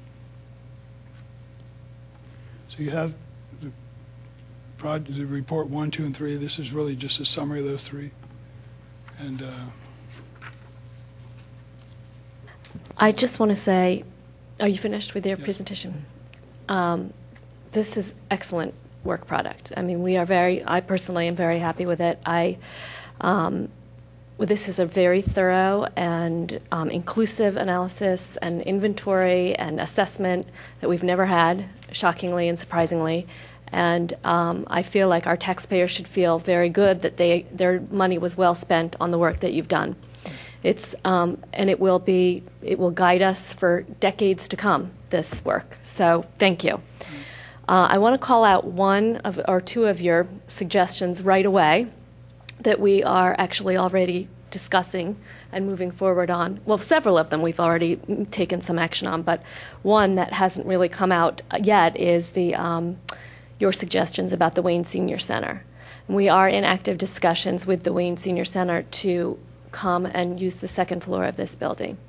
And that a potential lease should be on our agenda shortly. Good. So we're moving forward with that idea. They are very enthusiastic about it. We're enthusiastic about it. And so that came directly from your work already. We're already seeing fruition of your hard work. What we do with the building that they vacate, it remains to be seen. Hopefully, if we monetize it, it's a disappointing number in your report of what it's worth, but we'll see what happens with that building. At the very least, it will stop being a money pit for us. So that's a positive. In general, I want to just recognize and note, some of the discrepancies that we have talked about are the divergences of this opinion of what underutilized is and what value is. In your assessment and analysis, value is given to our open space and parks in terms of its active use, and that is certainly one way of looking at the world. From your perspective, that's the measurable and logical way of looking at it.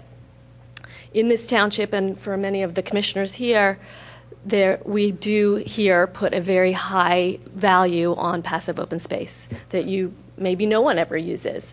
And we've had an open space program for decades that funds that, and we appreciate that value. So I'm not saying that as any way a criticism of the assessment matrix that you used. I'm saying it more as an explanation to people who read this report that some of the decisions this board and future boards make will not necessarily comport with what's in here, because our value system of what a passive open space brings to our township is different than the value system that you used. So I think it's important that people reading this report recognize that. And then finally, one of the questions, this actually isn't really for you all, it's more for John Rice, who it looks like isn't here. So I'll hold off on it.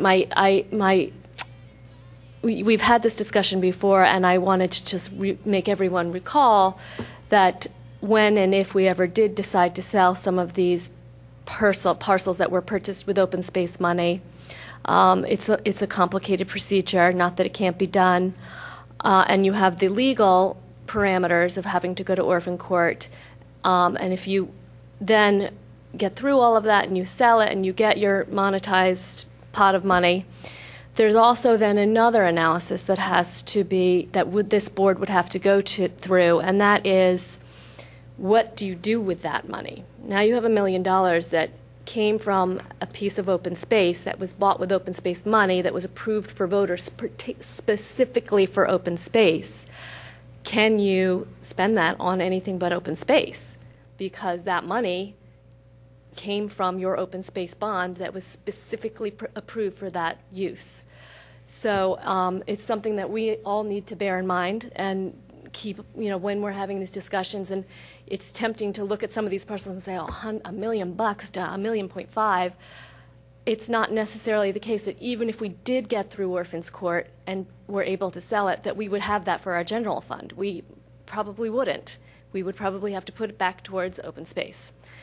So those are just some points I wanted to call out. And finally, I want to also, I don't even know if he's still here, but I wanted to say thank you to Mike Antonopoulos for all of his work on this and for bringing Cressa to us, because in my opinion, this worked out wonderfully, and I'm thrilled with the work product. Well, a discussion for another day. But there were some actionable items, I believe, that from terms of paperwork, records, deeds, and whatnot, that you have that list, and that's been provided to the township at this point, to Yes. administration. It's in phase 3, and there's a copy of it attached to what you had here. So we need to prioritize those items and hopefully act to clear up those discrepancies, issues, reporting. Some of them are, as an example, you have 5 pumping stations that are operating on property you don't own or lease, or you don't have easements on them that we can find. Those are the things that I would push right away. That would be top priority. Right. I think this board should give direction to John Rice to pursue that. Is that something John Rice wants to do? Well, it's going to involve, I think, some contact through the manager's office with the homeowner, who may not be the homeowner that was there when it was first built. There's got to be some kind of a drawing or a plan. Usually you draw some area around there and there's a lease for something like that. I don't know how much area Steve Norsini would think that we would need, but there may be an access issue. I'm not familiar with the properties, but someone's going to need to hold the hand of the landowners who may or may not know what's on their property, depending on what the circumstances are. I don't know. Since they're pumping stations, I don't think any landowner would object to it. No, I think what Commissioner Fisher's speaking about is all of the items that you've mentioned as actionable items there. And staff will be working with the county as well as with the solicitor, taking care of what needs to be done on that aspect. So I think where you're going is different than what I think. Yeah, Commissioner I just Fisher want to make wants sure go. that we take all this great information that you've given us and act on it and come up with a schedule. And the manager's going to, of course, do this, but if there's any immediate action that this board should authorize tonight, I don't know. It sounds like that's a good one. Yeah, I think what we're going to do is we're just going to start moving on a lot of these items here because, again, a lot of these items deal with the county, making sure those are cleared up. And then items where we need to engage the solicitor in, they've done a nice job of pointing those out, so John doesn't have to go through it. And I know we were just speaking before about, we know there's some expense that's going to take place, but it's probably expense that should have taken place over the last 30, 40 years. So we'll see that now, but at the end of the day, we'll have a product that actually we will know what real estate the township has. It'll be recorded appropriately down at the county level, and this way then the assets of the township are, someone can find them. Okay, thank you. And if I may, some of these things where we didn't find easements, former township solicitors may have records that aren't on file here, so you may check with them as well. And there are documents, it was explained to us that there are a large amount of documents in storage.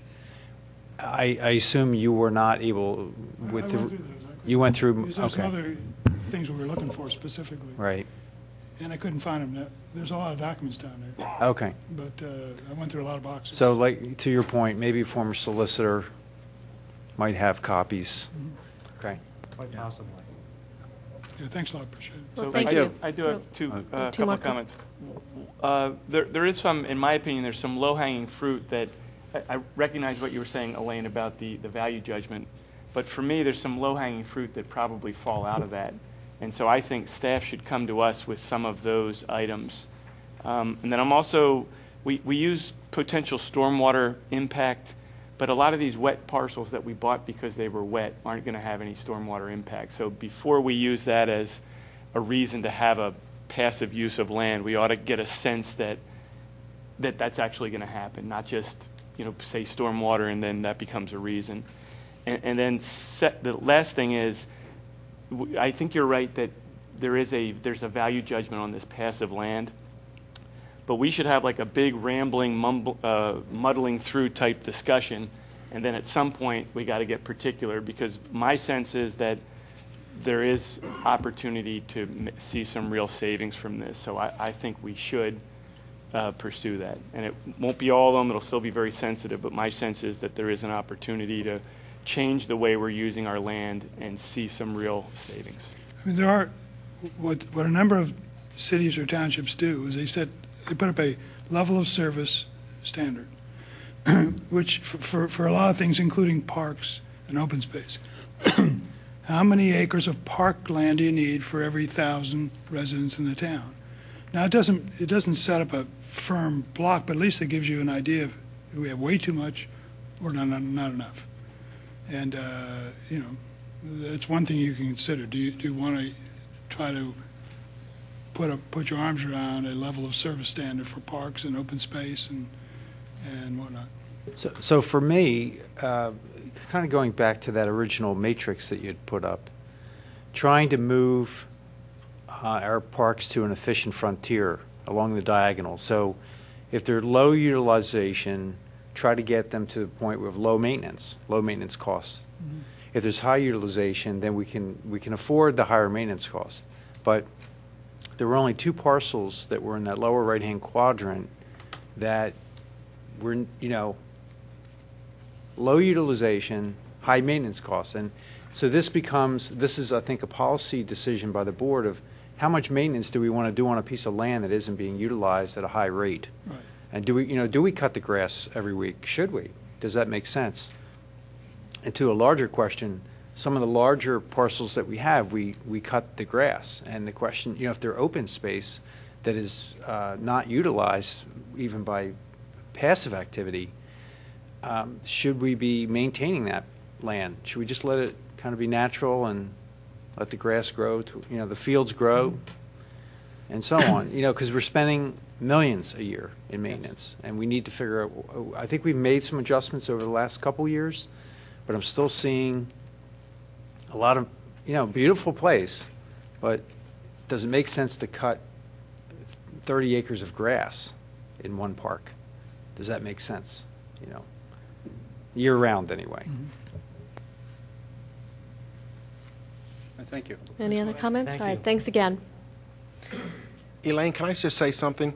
Yes, Michael. The one thing is, we're talking about open space here, and I'm a taxpayer, but the one thing you have to look at is not only the lack of maintenance cost, but whatever you would sell a piece of property for, and whatever the taxes you would receive on that. So Right. that comes down to the bottom line. That being said, there's no right or wrong answer, but there was a cost for open space, and then what this was meant to do is just present to the board and the community the appropriate basis in order to make a value judgment as they start to evaluate that. Right. It's just not the maintenance costs. Right. You have to take all the costs. It's the lost revenue. It just comes, Yep. what drops to the bottom line, so. And I would just add to that, this wasn't reflected, I don't believe, in the numbers when coming out with the balance of what you'd want. But not only do you have lost revenues, but you also may have school children. In every property that you let go to development, sure, you get some revenues in, but you also get 2.5 children per household. So you have to factor that all in. And, at $18,000 a pop per year, the school children can really affect the math. Do we have some public comment for this?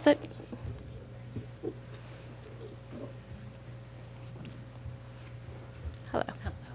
Hi, everyone. Sarah Armstrong, Radnor resident. So glad to see that report tonight. One comment mentioned at the end of the presentation about level of service standards. I want to point out that if you refer to the CBFAC report from 2010, Rob Murdoka, who on the committee kind of headed up the real estate section of what we were doing, put together a great appendix in the back that details all of that. So that already exists. So I would direct those who are interested to look at that. Commissioner Higgins, you had mentioned about the Public Works building and rebuilding one and whether that would be cost effective. I've lived in the township since 3rd grade, and what I have seen over the years is really that stormwater management coming down. So I think part of that equation would be if we could do something smart at the Public Works building or where it is now for stormwater management, because being at St. Catherine's, I see that water just coming rushing down. And if you could do something very smart right where that Public Works building is currently, you could save a lot of money on stormwater management because it just goes right there down the hill through the grotto and all through Wayne there. So I would put that as part of the financial analysis. So I'm not an engineer, but I do see the water coming. Thanks. Have a good night.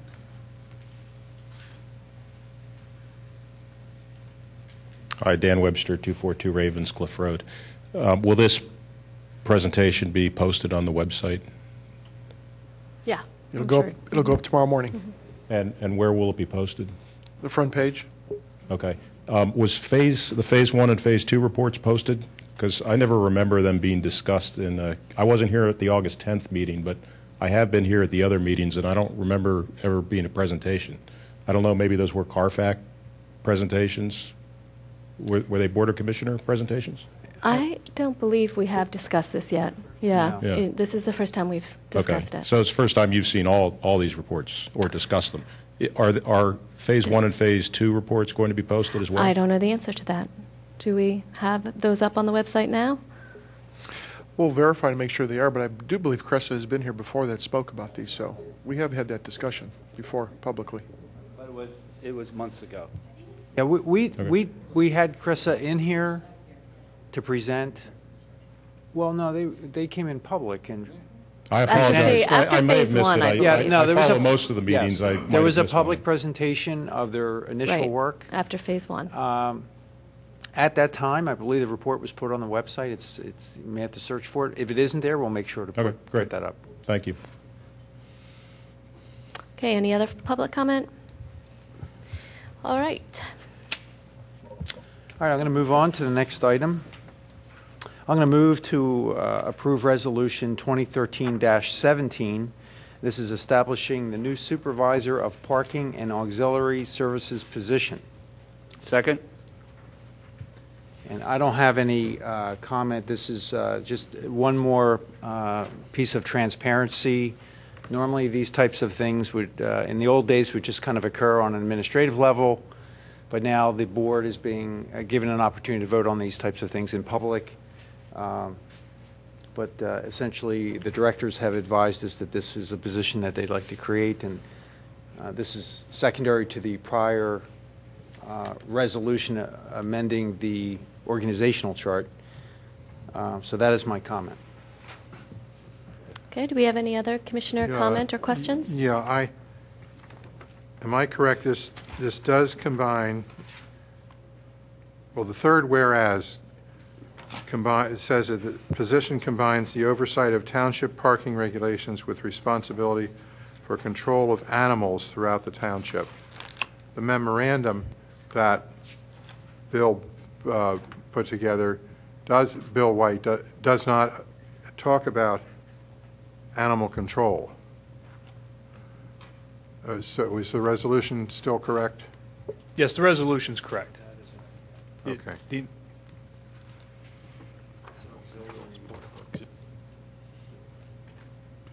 Yeah. All right, thank you. Any other questions or comments from staff? From the public? All those in favor say aye. Aye. Aye. Any opposed? It passes 7-0. And I will move to adopt Resolution 2013-26. It's only for discussion. Oh, I'm sorry. Unless Yeah, the I board would realized. like to vote on it. So this is for discussion.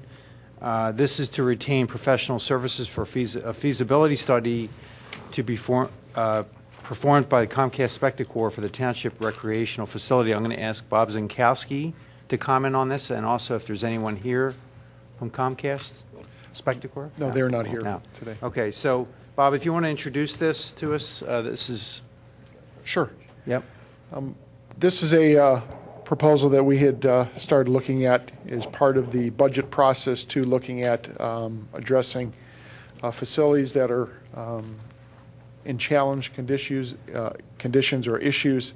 And we had the opportunity and really want to commend Tammy and Bill and Steve Norsini for bringing the caliber of a Comcast Spectacor to the table to have interest in participating with this in this particular project here. This item was included in the 2013 budget. What this does is take a look at a strategic approach and long-term planning, and it typically looks at not your government-run, government-operated recreation facility. This looks at a creative partnership that would be created, similar to what we've done at Memorial Field and also what we're looking to do at the Willows. It looks to solve a recreation facility problem, which we have at Sapezio Gym, and the challenges that exist at that facility and the investments, as well as what we compensate Radnor Township School District for. This also looks to increase our recreational opportunities for the entire community in all ages, which is important, which a lot of times recreational facilities looks at a certain age group. This looks to cover all ages here within the community. There is a potential of going after 50% funding for redevelopment assistance to RCAP grant program through the Commonwealth. I had a discussion this morning with Vitali's office, and they said this would seem to fall within that criteria there to follow up with me and seeing if this is one that we will submit on behalf of the township. The study is not site-specific. It will look at the township as a whole, and also may include non-township owned land, which also would add a public-private partnership to be able to look to locate a facility on. This will not only be focused on ice rinks, does not involve or focus on the flyers or the skate zone, but will include active and passive recreational services too, and outside the building as well. This study does not include the Radnor Memorial Library. They are currently satisfied with the location they have in town. I know we had met with some of the board members. They're looking to do an expansion and a potential fundraising option to be able to renovate and expand that current facility where it is at. It does not include involving Radnor Studio 21 or the Wayne Senior Center, as spoken before. The Wayne Senior Center is looking at this facility as well to bring this building up from 38% up to 100% utilization. So it's kind of a different approach here of what we're looking at doing. This looks at creating, again, a public-private partnership with a major company, which would look at providing the operations, the maintenance, and management of the facility. So again, this is one of the big moves away from how typical governments do it, where it's government staffed, government operated, where we are looking to get away from that to where we don't have to add staff that maintain a facility, manage it, and provide the operations. We will provide a portion of the programming. So in recreation and community programming, and Tammy's department would be able to take programs within that facility. But again, too, we're not responsible for mopping the floors, cleaning the floors, changing light bulbs, all those things which should be done on on the outside with a private management firm. There were previous studies that were completed, assuming all the costs associated with operating and maintaining the facility with the township. These are a stack of the studies that were done. And we have spent, when you look at these numbers, including the studies and the surveys, we're almost looking at $40,000 that we have spent on these reports, which basically nothing has been done with them, in my opinion. I mean, they look good. There's probably some conversation that has taken place. However, for the same amount, we've spent money on these reports that from 2002 through 2007, and basically they haven't provided us much with anything except the typical government operates it, which then impacts employment, pension, OPEB, healthcare costs, all those things where we're looking to try to set a model and move away from those types of things. And again, this is something we're looking at a different approach, something that's different that government has to look at. And even though, Kevin, I know you mentioned that I've been in government for most of my career, which I say that, we're actually looking at the business side of the model to where incorporating someone like a Comcast Spectacor, they're in business to make money. They're not in business to lose money. That's why they should pay for the study, Bob. So, well, we'll keep walking down that road, so hold if you can just hold that thought. Again, this is a groundbreaking model that most communities will be looking at, and I think this is part of this, really, the sales pitch that I think Tammy, Bill, and Steve had made, that this is something as a model that could go nationwide, because you don't have this where communities are looking at someone else coming in to help manage these, market these, to actually promote these. And you look at what the township has done with Memorial Field, I think that was a huge win to where, again, the township didn't have to use tax dollars to be able to improve that field, which basically all it was the field. And now we generate a revenue on top of that coming in. We're also looking at doing the same thing with the Willows, to where we may not have to make an investment into that facility. It maintains its heritage and its tradition, but again, is not being done with tax dollars. So I think this is what we should be looking at, these types of things. We spoke with CARFAC last week because I think they are the best group to be able to go through this first phase of the feasibility study, because they're going to look at it from a business side, business perspective. That's what we have those professionals for. I think you've appointed a tremendous group of individuals there who look at it from the business side, how this is going to operate, how this is going to be effective. And these are the types of things we're looking at, not always going to the taxpayer and looking at doing these. How can we create these types of opportunities? When you look at Sapezio Gym, I mean, in addition to the $30,000 we just pay in utilities costs, it's a challenge facility that we have. Some of the concerns I have is the building has taken water on. I know we've addressed some of those with sump pumps, but we're not even putting water into that underground system at the middle school. So if it takes on water now, we start pumping a lot of water into that building, it's going to come back at this. I don't think even if we make the investment into this type of facility, it'll never be an adequate recreational facility for the community. It doesn't park itself well. Even if all the resources were invested into this, the amenities just aren't there in this type of facility. But again, these are taxpayers' costs that we would have to look at, and the impact also into the downtown Wayne area. The overall management and the scope of this, again, they would look at the ownership of the facility, perform the assigned management in that. All of these types of things are all handled on their end of this. So again, it takes away from the amount of staff that the township would have to hire, not only on a full-time basis, but on a part-time basis would be a huge number that would have to come into. But I think there's also a lot of opportunities that come from this that the township could utilize that we're not using staff or taxpayers' dollars on. When you look at what Comcast Spectacor brings to the table, you look at the Comcast family, you look at what they do in the way of marketing and advertising and what they could bring to the township here, especially with an advertising policy that was recently adopted by the board.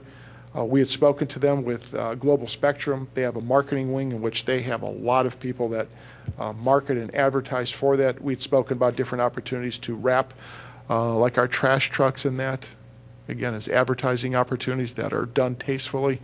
You have the ability to pull on a major resource and a major global company to be able to want to partner with Radnor Township, which is huge. Again, this is an action plan, not a consulting fee. So actually, as part of this, you'll see a business model that would be put together with this, of what does it look like from the business side? What is in it for the township?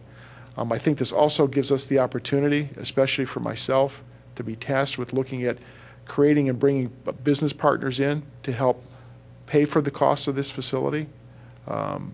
So again, it's a different approach. This would be a cutting-edge public-private partnership because of the nature and the stature of Comcast Spectacor, what they could do.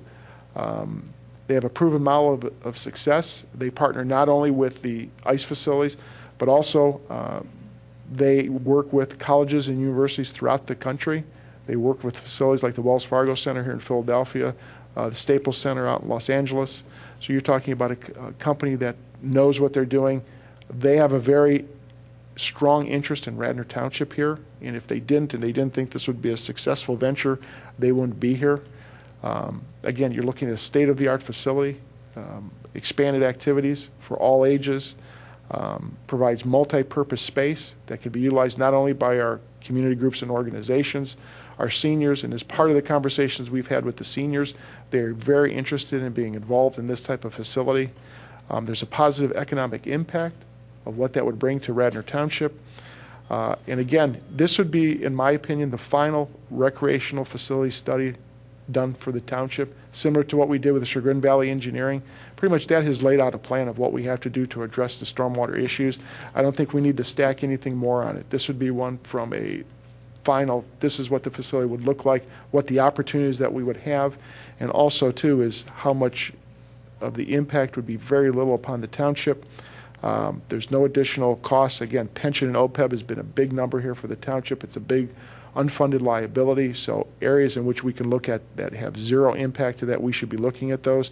And again, it addresses long-term financial capital and operating budget impacts, because again, when we look at the facilities and what it takes to repair, maintain, this brings us a great opportunity here to look at an unconventional way to help fund, manage, and operate a facility and bring the partners that have business success, not only locally but throughout the country, and that powerhouse to be able to be brought here. I think this is a tremendous opportunity for Radnor Township to be able to walk down this road for the investment of $47,000, which you look at, you've got $40,000 here we haven't really done anything with.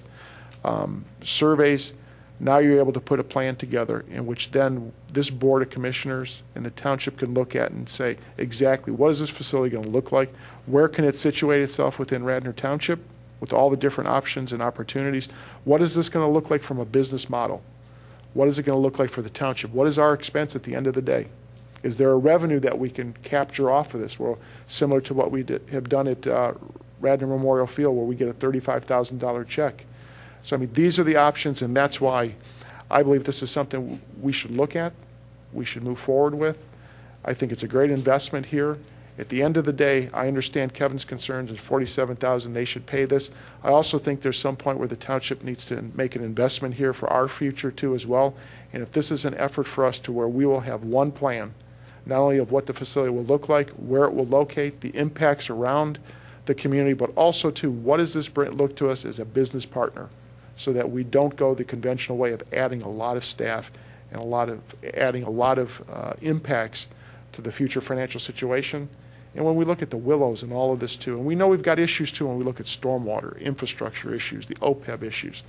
But also the township, I think the Board of Commissioners has done an excellent job here of addressing all these issues. And when you look at Sapezio Gym and other facilities that are going to need significant dollars in how we operate to run more efficiently and more effectively, not for today, not for tomorrow, but for the long term. And it's just my opinion that the township is focused on today and tomorrow and not in the long term. And I think this board is looking at now at the OPEB, the pension, the infrastructure, the stormwater issues. This is it for the long term. And I think this is something really the township should consider. So I just have wow, that was a mouthful. I have a couple quick questions. First of all, Bob, thank you, and to Tammy and all staff that have been involved in this. This is brilliant. I love the idea. In fact, I have a pair of hockey skates in the front of my garage right now that we're going to go to charity, but I'm going to keep those now because I think this would be great. So the other benefit of this being a partnership with a business is that that business is subject to Act 511 taxes. So in essence, we may spend a little bit of money up front here to do our diligence, but we can assume that maybe even in the first year we may make some of that money, if not all of it, back. So to me, it's a low-risk investment. I've been in the township since '86. We used to have a roller rink that was taken out, and the kids lost that opportunity to have passive recreation there. It was an ice rink before that. That was before my time. Someone told me today there was also a pool there. It was like a whole complex with a pool and a club. So we went through a period in this township where we kind of lost things, and I look at this as an opportunity to start gaining back activities, options. Not every kid wants to play ice hockey, but you know, if the rink's open for just like the stadium and Haverford Township is open for recreational use on Friday nights. You know, the idea is you get to share the space. I also looked at the brochures you gave us. It seems that these there are at least 4 centers that have been opened. One in Pennsauken, one in Atlantic City, Voorhees, and North Philly.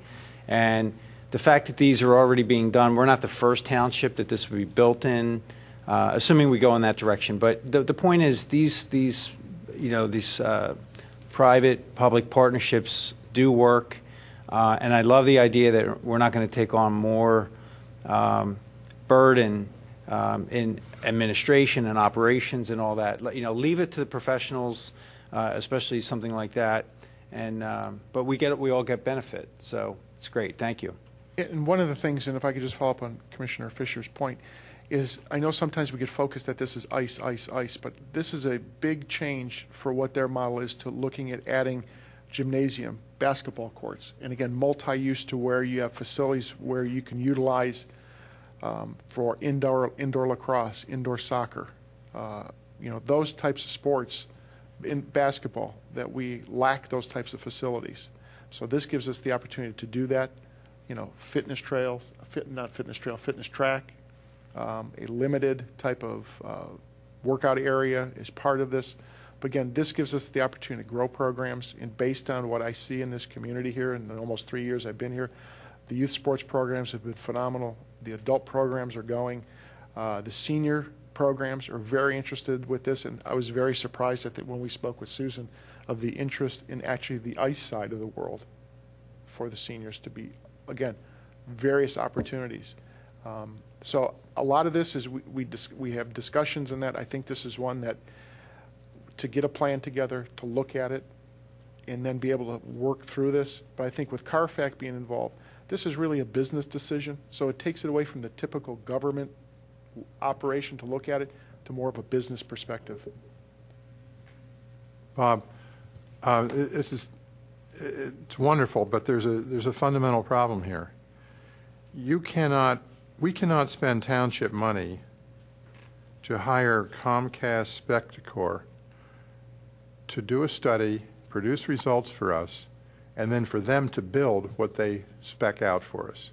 It's a classical organizational conflict of interest. If this were at the federal government level, they'd be disqualified. They could do the study, we could pay for it, but they could not turn a spade of dirt or do anything to construct or oversee the program. So if they want to be involved, I'm kind of with Kevin Higgins on this. They should spend the $47,000. Then there's no organizational conflict of interest. Then they can take the whole thing from study, writing the specs for the whole thing, and doing the program management. But as it is now, I don't see our board. The federal procurement law would prohibit this, and I'm sure John Rice at the state level, the Commonwealth, you cannot write specifications for example, in the federal sector, you cannot write specifications for a radar system under a contract and then come around and bid on the actual procurement and installation of the radar. Can't do it. And this falls into the classical mode of organizational conflict. So I'm with Kevin on it. If they want to do a study for us, then they have to spend the money, not us. The only comment I would make to that is then we violated that rule when we did Agnes Irwin. They came to us with a proposal to renovate a field that was township facility and property. They paid for it.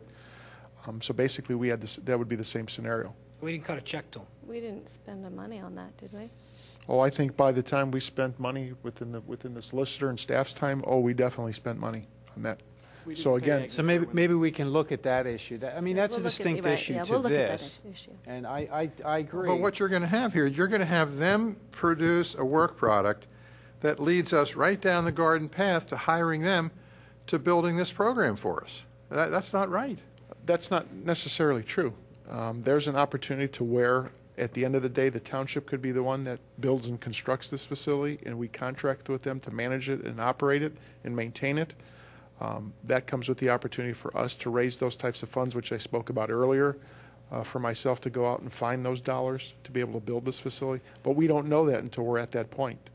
So it's very possible that after this study is complete that they have done, the township will have some decisions to make on whether or not they are the ones that construct it, whether or not we're the ones that construct it, or if we have another party that would like to construct this facility, until we have those answers. Well, they should make the decision. They should understand. I think we ought to, somebody should make it clear to them that if they do this study for us, then they're disqualified from doing anything on the program. And if the board would approve this tonight, I will make them aware that they would not be able to construct this facility. But I think we need clarity. I'm not disputing what you're saying, but we see cities enter into relationships with sports teams all the time. In many cases, completely fund the construction of a stadium, for the betterment of the community. So we can do that here with Comcast. Yeah. They just can't do the study that leads us to well, that point. maybe, yeah. I mean, I want it to be legal. I have so no know what problem legal is. going back, if this is approved, I have no problem going back to Comcast to say that if they do the study, that they cannot construct the facility. I have no problem with them doing that. They can do the study and just pay their own $47,000, and then they can build the facility. Well, they Correct? could, but Comcast will walk. So the opportunity is we'll let them go somewhere down the road. Here's an opportunity, a very, very smart business opportunity to where we can shed ourselves of facilities that are in desperate need of repair to spend millions of dollars, or we can just say, well, either you're going to pay for it, which they're not going to, so then we can hire an architectural firm and do the same, put a facility together for us, and then try to shop that. But we're looking at, we had another proposal at $49,000, and that was from an architect that would put the drawings and the plans together, the same thing. At the end of the day, it's all on us to be able to build and construct it. So I have no problem with going back to Comcast Spectacor and saying, you do the study, you cannot build the facility. And I think they would have no problem doing that. And Jim, I don't know if that answer, would that seem to satisfy your? Well, I'm getting into an area here. It's a legal issue on whether there's a organizational conflict of interest under state law or under local law. And I'm not going to offer an opinion on that. That's John's area. Well, why don't, I mean, it's an issue, any private-public partnership project, there's always issues regarding what a public entity can do versus what a private entity can do. Just so I understand this, I want to talk to Bob about this, and I'll give you an opinion as to what the problems are, which may be distinct from federal law. Jim, you mentioned federal procurement law. You've got the charter, and you've got some state law, and you have some bidding issues, and that's really is going to govern it. And it may be that Radnor can do things that federal government can't do, believe it or not. Well, it's not just a legal issue, though. And there's a policy Right. issue here, too, which is, I'm not going to render an opinion on. It just looks like they're going to do a study for us that leads us into adopting their 18 or 20-page program to do this wonderful facility. And I love the idea. Don't misunderstand me. I like the idea. At least I think I do, based on what I've read. But I just don't see us being led like a bull with a ring through its nose into their program. So I'm going to make my comments now because that sort of segues into them. First of all, I'm very intrigued by this. I think if we're ever going to get a recreation center, a public-private partnership is the only way we're ever going to get it. I can see this working out with some partner, whether it's Comcast, who knows. when I look back at the last time we went around this and tried to get a recreation center up and running with a feasibility study, the two big stumbling blocks were location and the cost. The financial stumbling block was the cost to maintain it, the cost of staffing. So this type of partnership would address that second stumbling block, I think, if we found a partner that would take on the maintenance. But we still have the big location problem looming out there. So that's one issue. When I read through these materials, it looked like an ice rink that we were looking into, which may or may not be a good idea. I don't think that we've had any kind of discussion at this level or even with our residents about whether we want an ice rink, which is one of the reasons from my conversations with my colleagues, I decided we really needed to just discuss this tonight and not vote. I think many residents that are hearing this today or read about it on Patch or whatnot, it's the first time they're hearing it and they're saying, an ice rink? How interesting. But I think it needs to percolate a little bit. And that an ice rink and all of these facilities that this place, as Comcast Spectacor has done before, are very large. I mean, by definition, they're large because you need a big rink, and several of them have several ice sheets.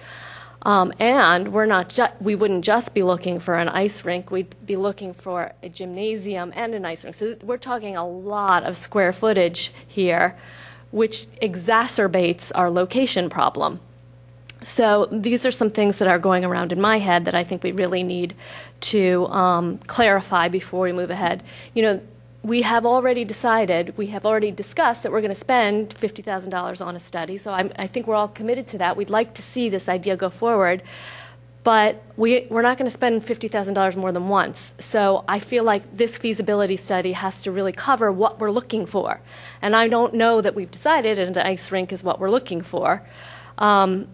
It sounds like this company would also provide plans. I hope they would also provide plans for a facility that did not include an ice rink. It was hard for me to find a client that they listed that didn't have an ice rink, but I think they do. But I would want to be assured that their feasibility study would include things other than ice rinks, and an assurance that this group that we're going down this road with would still want to partner with us if we weren't doing the ice aspect of it. So those are really my comments. I also, when we started talking about a recreation center a year or two ago, we really primarily were talking about it in the center of Wayne, trying to incorporate Sulpizio or the library building or whatever happens to the building behind the post office, which rumor has it has just recently changed hands. And that needs to be a part of this conversation as well, because it has been a logical spot, and depending on what happens with that newly acquired property, whatever we get from this feasibility study, I would like to see be able to fit there. And if that is the case, there's no way an ice rink is going in the center of Wayne. It just wouldn't fit. So I think these are all things we kind of need to, A, percolate on amongst ourselves, but B, go back to our residents and see what they're thinking, what their reaction is to these things, and where the location might be appropriate. And, do we want an ice rink? Do we want to go down this road at all? I mean, personally, my kids all played ice hockey. I love ice hockey. I would love an ice rink in Radnor. Anybody who's ever played ice hockey would say that, because you have to get up at 5 o'clock in the morning. But, I'm just one person, and I haven't heard a peep from my residents that I represent about it. So that is, I think it would be good for us all to go back to our residents for the next 2 weeks to get a feel for what people are thinking, keep an eye on Patch and see how people are receiving this, and then move ahead with this. Madam President, the only thing I would have to say is I would not rely on Radnor Patch, because to me is when I look at blogs, those typically are gutless people, spineless people that won't put their name to it. So that's my kind version of the words. But basically, to listen to that could be one person that I can go on and put 10 different names onto it, and then all of a sudden it sounds like, wow, this is a great thing. The issue is you have a survey, you have a study that's been done that basically show where the needs are. I understand where the board is at on this. However, we can discuss this. We can be still discussing this 7 years from now, saying where does it go, where doesn't it go. I think that's where you need professionals to come in and tell you. And under a different model, this is an entirely different model. And really, to put any facility in the middle of Wayne, it's not the center of town. I think we're creating more issues there. We have problems now that everybody complains we don't have enough place to park, where we would take a facility, would take parking away.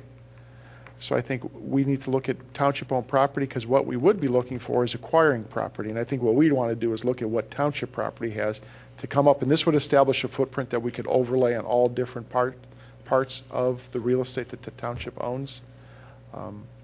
But again, too, and no disrespect to the board whatsoever, but we could talk about this for, again, this was started in 2002.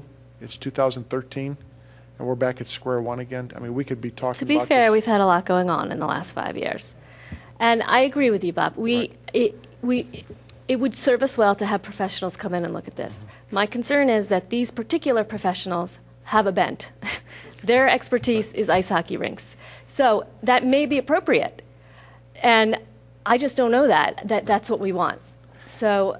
And I think as part of that, we would go back to them and ask them to create two plans. One that includes ice, and one that exactly what you talked about, take the ice off of it, and then look at just a facility that talks gymnasium and have that footprint too as well, which I think we can go back to them and ask them to do.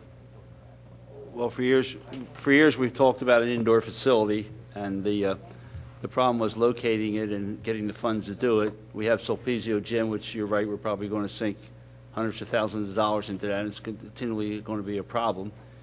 In 1970, when I was commissioner, they wanted to build an ice skating rink right here, and let us lease them the ground for $1 a year, and we would have owned the ice skating rink after 25 years. I could get no support for that.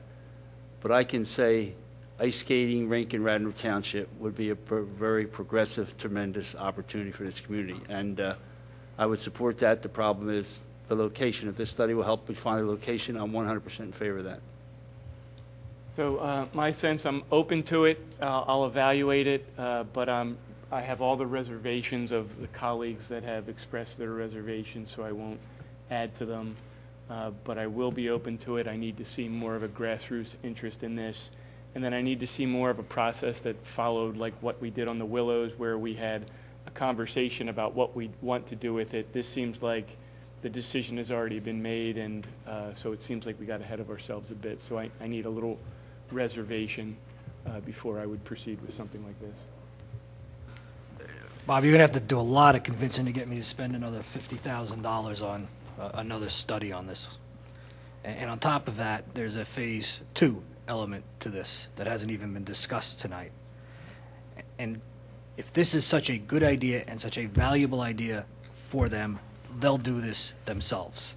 Otherwise, if we're paying them to do it, they're not fully convinced. But if they think they can make money at this, then we're just offsetting some of their costs. And I don't think we should pay for this. Yeah, I'm going to be very surprised if they can find a location that would house the kind of facility that you need to build to be able to generate the income for this to be a viable thing. I mean, I think it was 95 to 2000 range. We had the one plan that Bob Miklas worked on with the Indoor Facilities Committee from the Parks and Rec Board. We had a nice design. It included gyms, it included a track, it included exercise rooms, meeting rooms. And even that, you could never generate the cash flow you would need.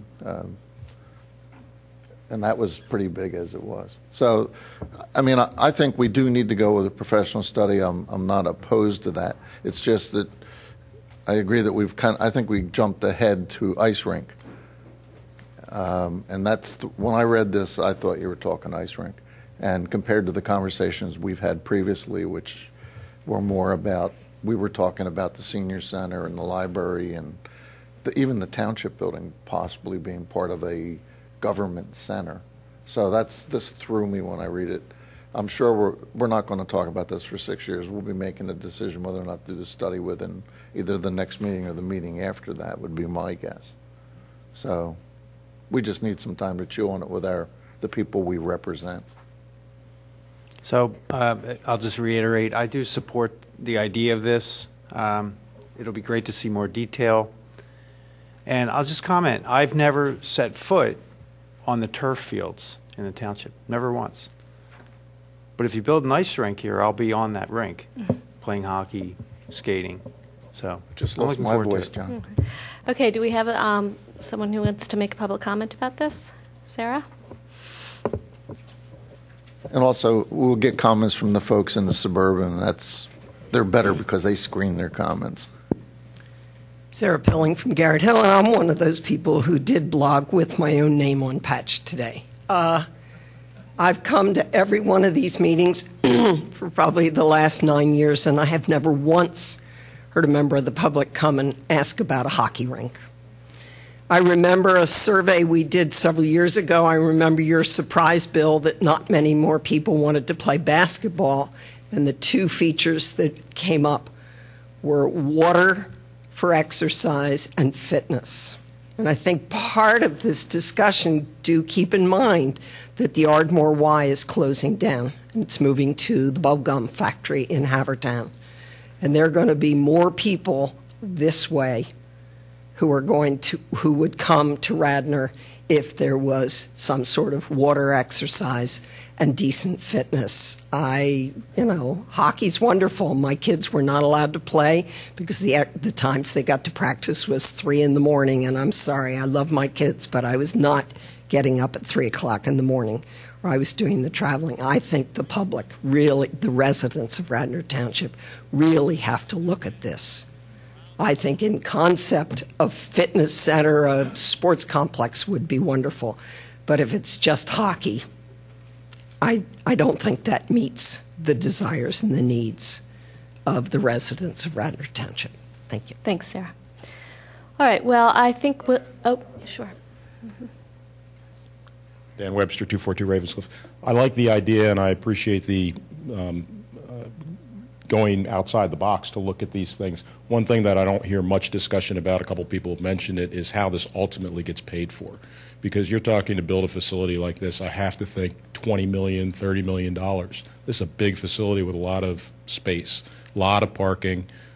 So before you go and spend $50,000, which I'm not saying wouldn't be a good investment, but it wouldn't be a good investment if the board thinks that they are not ever going to spend that kind of money on a facility. And I don't know why we would ever take on that kind of risk of spending tens of millions of dollars on a facility like this, that if we have to do it, it obviously doesn't make economic sense for the private sector to do. So it's nice to hear that CARFAC is going to be part of this and they're going to help with the financial evaluation. But this sounds like these sports stadiums where they only work financially if the municipalities spend a lot of money to support them. So I'd just be cautious about that. And the ongoing operating costs, Spectacor doesn't work for free, so they're not going to do this as a charitable gift to the township. So you just have to figure out what are the long-term implications of having this facility to maintain over time as well. But it sounds like, Bob, you're talking about having CARFAC very involved, so that's a good thing. Thank you. And just to footnote that, we're not looking at $20 to $30 million to build this facility. We're not in that ballpark. Hi. So in third grade, I went to Wayne Elementary, and Wayne Elementary had an after-school program. My mother was in law school, so she signed me up for it. I was picked up after school every day and taken to Radnor Ice Rink. And then got hooked on it, and I spent 4 or 5 hours a day from third grade through 12th grade on the ice. I was a competitive figure skater, and it provides a great opportunity for kids who aren't involved in maybe more traditional or team sports. So I love the idea. Of course, all the financial questions have to be answered in location, but I think done well, it's just the kind of thing Radnor lacks and Radnor needs to be competitive with other municipalities. Plymouth Meeting, where my office is, they have a great indoor facility, similar to what we're talking about here. Full disclosure, my husband works for Comcast. I should probably say that before. And you should put away, Bill, the Flyers Cup while we're doing this. And my son, you're talking about the ice rink. My son's first soccer game this past Sunday morning was at 7:20 Sunday morning at YSC, where everyone is struggling for fields. He runs Radnor High School indoor track. Their meets are at Lehigh University because that's where the indoor track is. So this presents a lot of great opportunity, done well, which I know it would be, right location, right partners. Maybe Villanova would also be interested. They're landlocked over there. They need some more sports space. Could be really great and just what we're lacking, and could raise the profile for Radnor again. So good luck with it. I think it's great. Thank you. All right, so we will put this on a future agenda, hopefully in the near future, for a vote. And in the meantime, if you're watching this and you have an opinion, call your commissioner and let it be known. Library. Jim. Library, I can announce that the Board of Trustees of the Memorial Library has 3 openings for board members. You can submit your qualifications, your resume, to the library board itself by going on to their website. Also, the township has 1 appointee to that Board of Trustees, and that position is also open. So all in all, there are 4 opportunities to serve on our library board. That's it for library. Public health. John Nagel? No report. I would like to take the opportunity to raise 2 issues. The first is the condition of our parks with the tremendous number of geese that are spoiling the turf. I took my grandsons to the Willows at Christmas time, and it was like a minefield. You had to watch every step you took. So coincidentally, we had a resident write by email to our superintendent of police this week, yesterday I think it was, asking for our staff to look into the problem. And I think Superintendent Collarole, maybe you can tell us what's going to happen. Yes, Commissioner. We have 2 different entities looking at the problem. The USDA, as you know, who we liaison with the deer culling, they're giving us a proposal as far as the geese. And also Alan Strickler, who we use on occasion regarding deer and other animal issues, is giving us a proposal as well. There is going to be a monetary figure attached to that, and we can have a full report for you and the other commissioners at a future meeting if you'd like. Tammy, what happened to the goose guys? I mean, it's been a long, long time. I stopped that operation as soon as I started here. We were paying huge sums of money for someone to bring a dog down and chase the geese away. They flew across the road, and they flew back like 20 minutes later. So I stopped that operation. I mean, though, I do wonder if eventually on that property we do have a caretaker, either at the cottage or at the mansion itself. I mean, wouldn't a dog solve the problem on the property? There's your police dog, Bill. One of the proposals by Alan Strickler is to use dogs and to charge us a certain amount of money each month. We have to be very careful with the geese, though. They are protected, the eggs and things like that. I thought I got an education with deer, but I'm getting more of an education now with the geese. These geese are protected? To a certain extent, you just can't go out. These geese are messed up. They're supposed to be migrating, and they stop. I saw them crossing Lancaster Avenue yesterday morning, so, you know. Tried to run one over. Well, Radnor's a great place to live. I mean, Chief, when I go down to my softball fields, I have to get out a broom and sweep all the whole infield is just loaded with crap from geese. I'm sure this is on all our fields.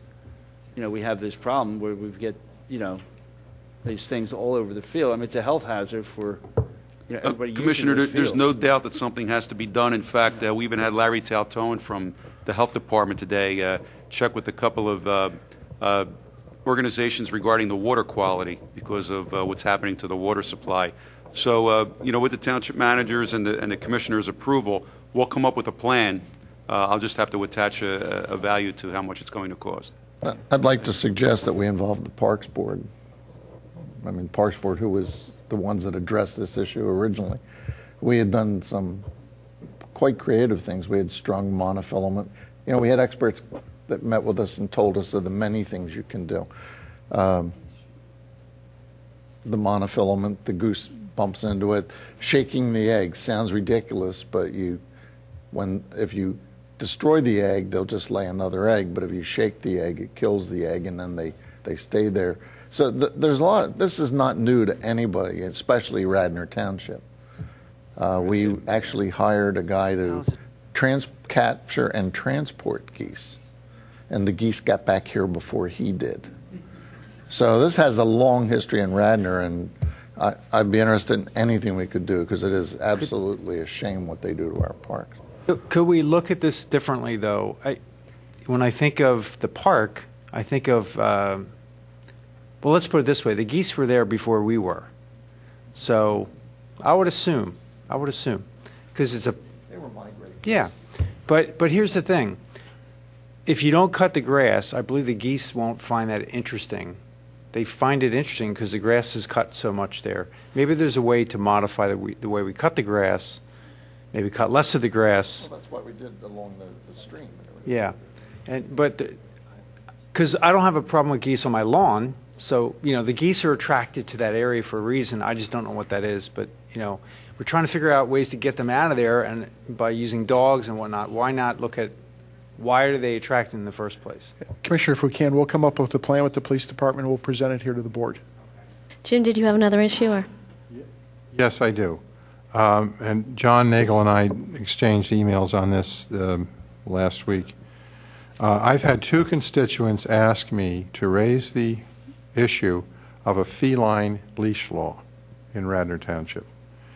I understand that our Board of Health had made findings on the subject of domesticated cats, and I suppose feral cats as well, roaming loose in the township. And I guess 2 years ago, those findings were reviewed by this board and were rejected or sent back for further review. I don't know all the details, but I would like to, at this point, ask Bob if we could have our Board of Health either appear here, the chairperson appear here for us, or send up to us their report of 2 years ago so we can look at it and decide what perhaps further action is. Don, you want to jump in on this? We did that 2 weeks ago. Two meetings ago, we had the ordinance here, and it was here, and you had your feline leash law, and it was up for a vote. And we Well, there was no leash law. No, there was no feline leash element in that ordinance. Did that not have a feline? No. No, it had been removed because we summarily dismissed that idea. We never addressed it. Jim, I think the same thing will happen. We'll ask them to get involved, and they'll produce something, do a lot of hard work, and then this board won't support And them. also, I think it didn't say feline leash law, it had a prohibition on cats at large that for all intents and purposes was a feline leash law. So my sense is, Jim, this is what, I mean, there's an ordinance out there prepared by the Board of Health, unanimously supported by the Board of Health, that went through a lot of scrutiny, and my sense is we just vote on it. And we bring it up here and let's have a vote. That's fine. And sure. We don't need any more. Well, we'll have discussion here. We don't need to on send that it, vote, but we don't need any more adoption, okay. no more drafts. That's just fine. Well, based on our last meeting, I have given guidance to the Board of Health on what needed to be changed in that most recent this revision. is my sense, though. The Board of Health has already told us that they disagree with the sense that some of us had about their draft. So my sense is we have to take that we got to give them an up-down vote on what they presented to us. So my advice to do what you want is to take the Board of Health document as the Board of Health submitted it, and then we have a straight up-down vote on that document. That's good. Okay, Thank you. so I'm very much in support of that. We'll have it on the next agenda. Very good. I tabled it. Thank you. Yes. So Tabled more than once. it's what? We didn't have the votes to pass it, so it was tabled. Right. It was Right. well, we And tabled also, it because we weren't it looking needed. at the Board of Health variant of that. At least I don't think we were. Remember, we weren't sure. We thought we were looking at a document that was modified By the staff. staff with input Right. from us. But my sense is that out of respect for the Board of Health, we should take a straight up-down vote on what they unanimously recommended. Okay. Any old business? Any new business? Any public participation? All right. Move we adjourn? Second. All right. All in favor?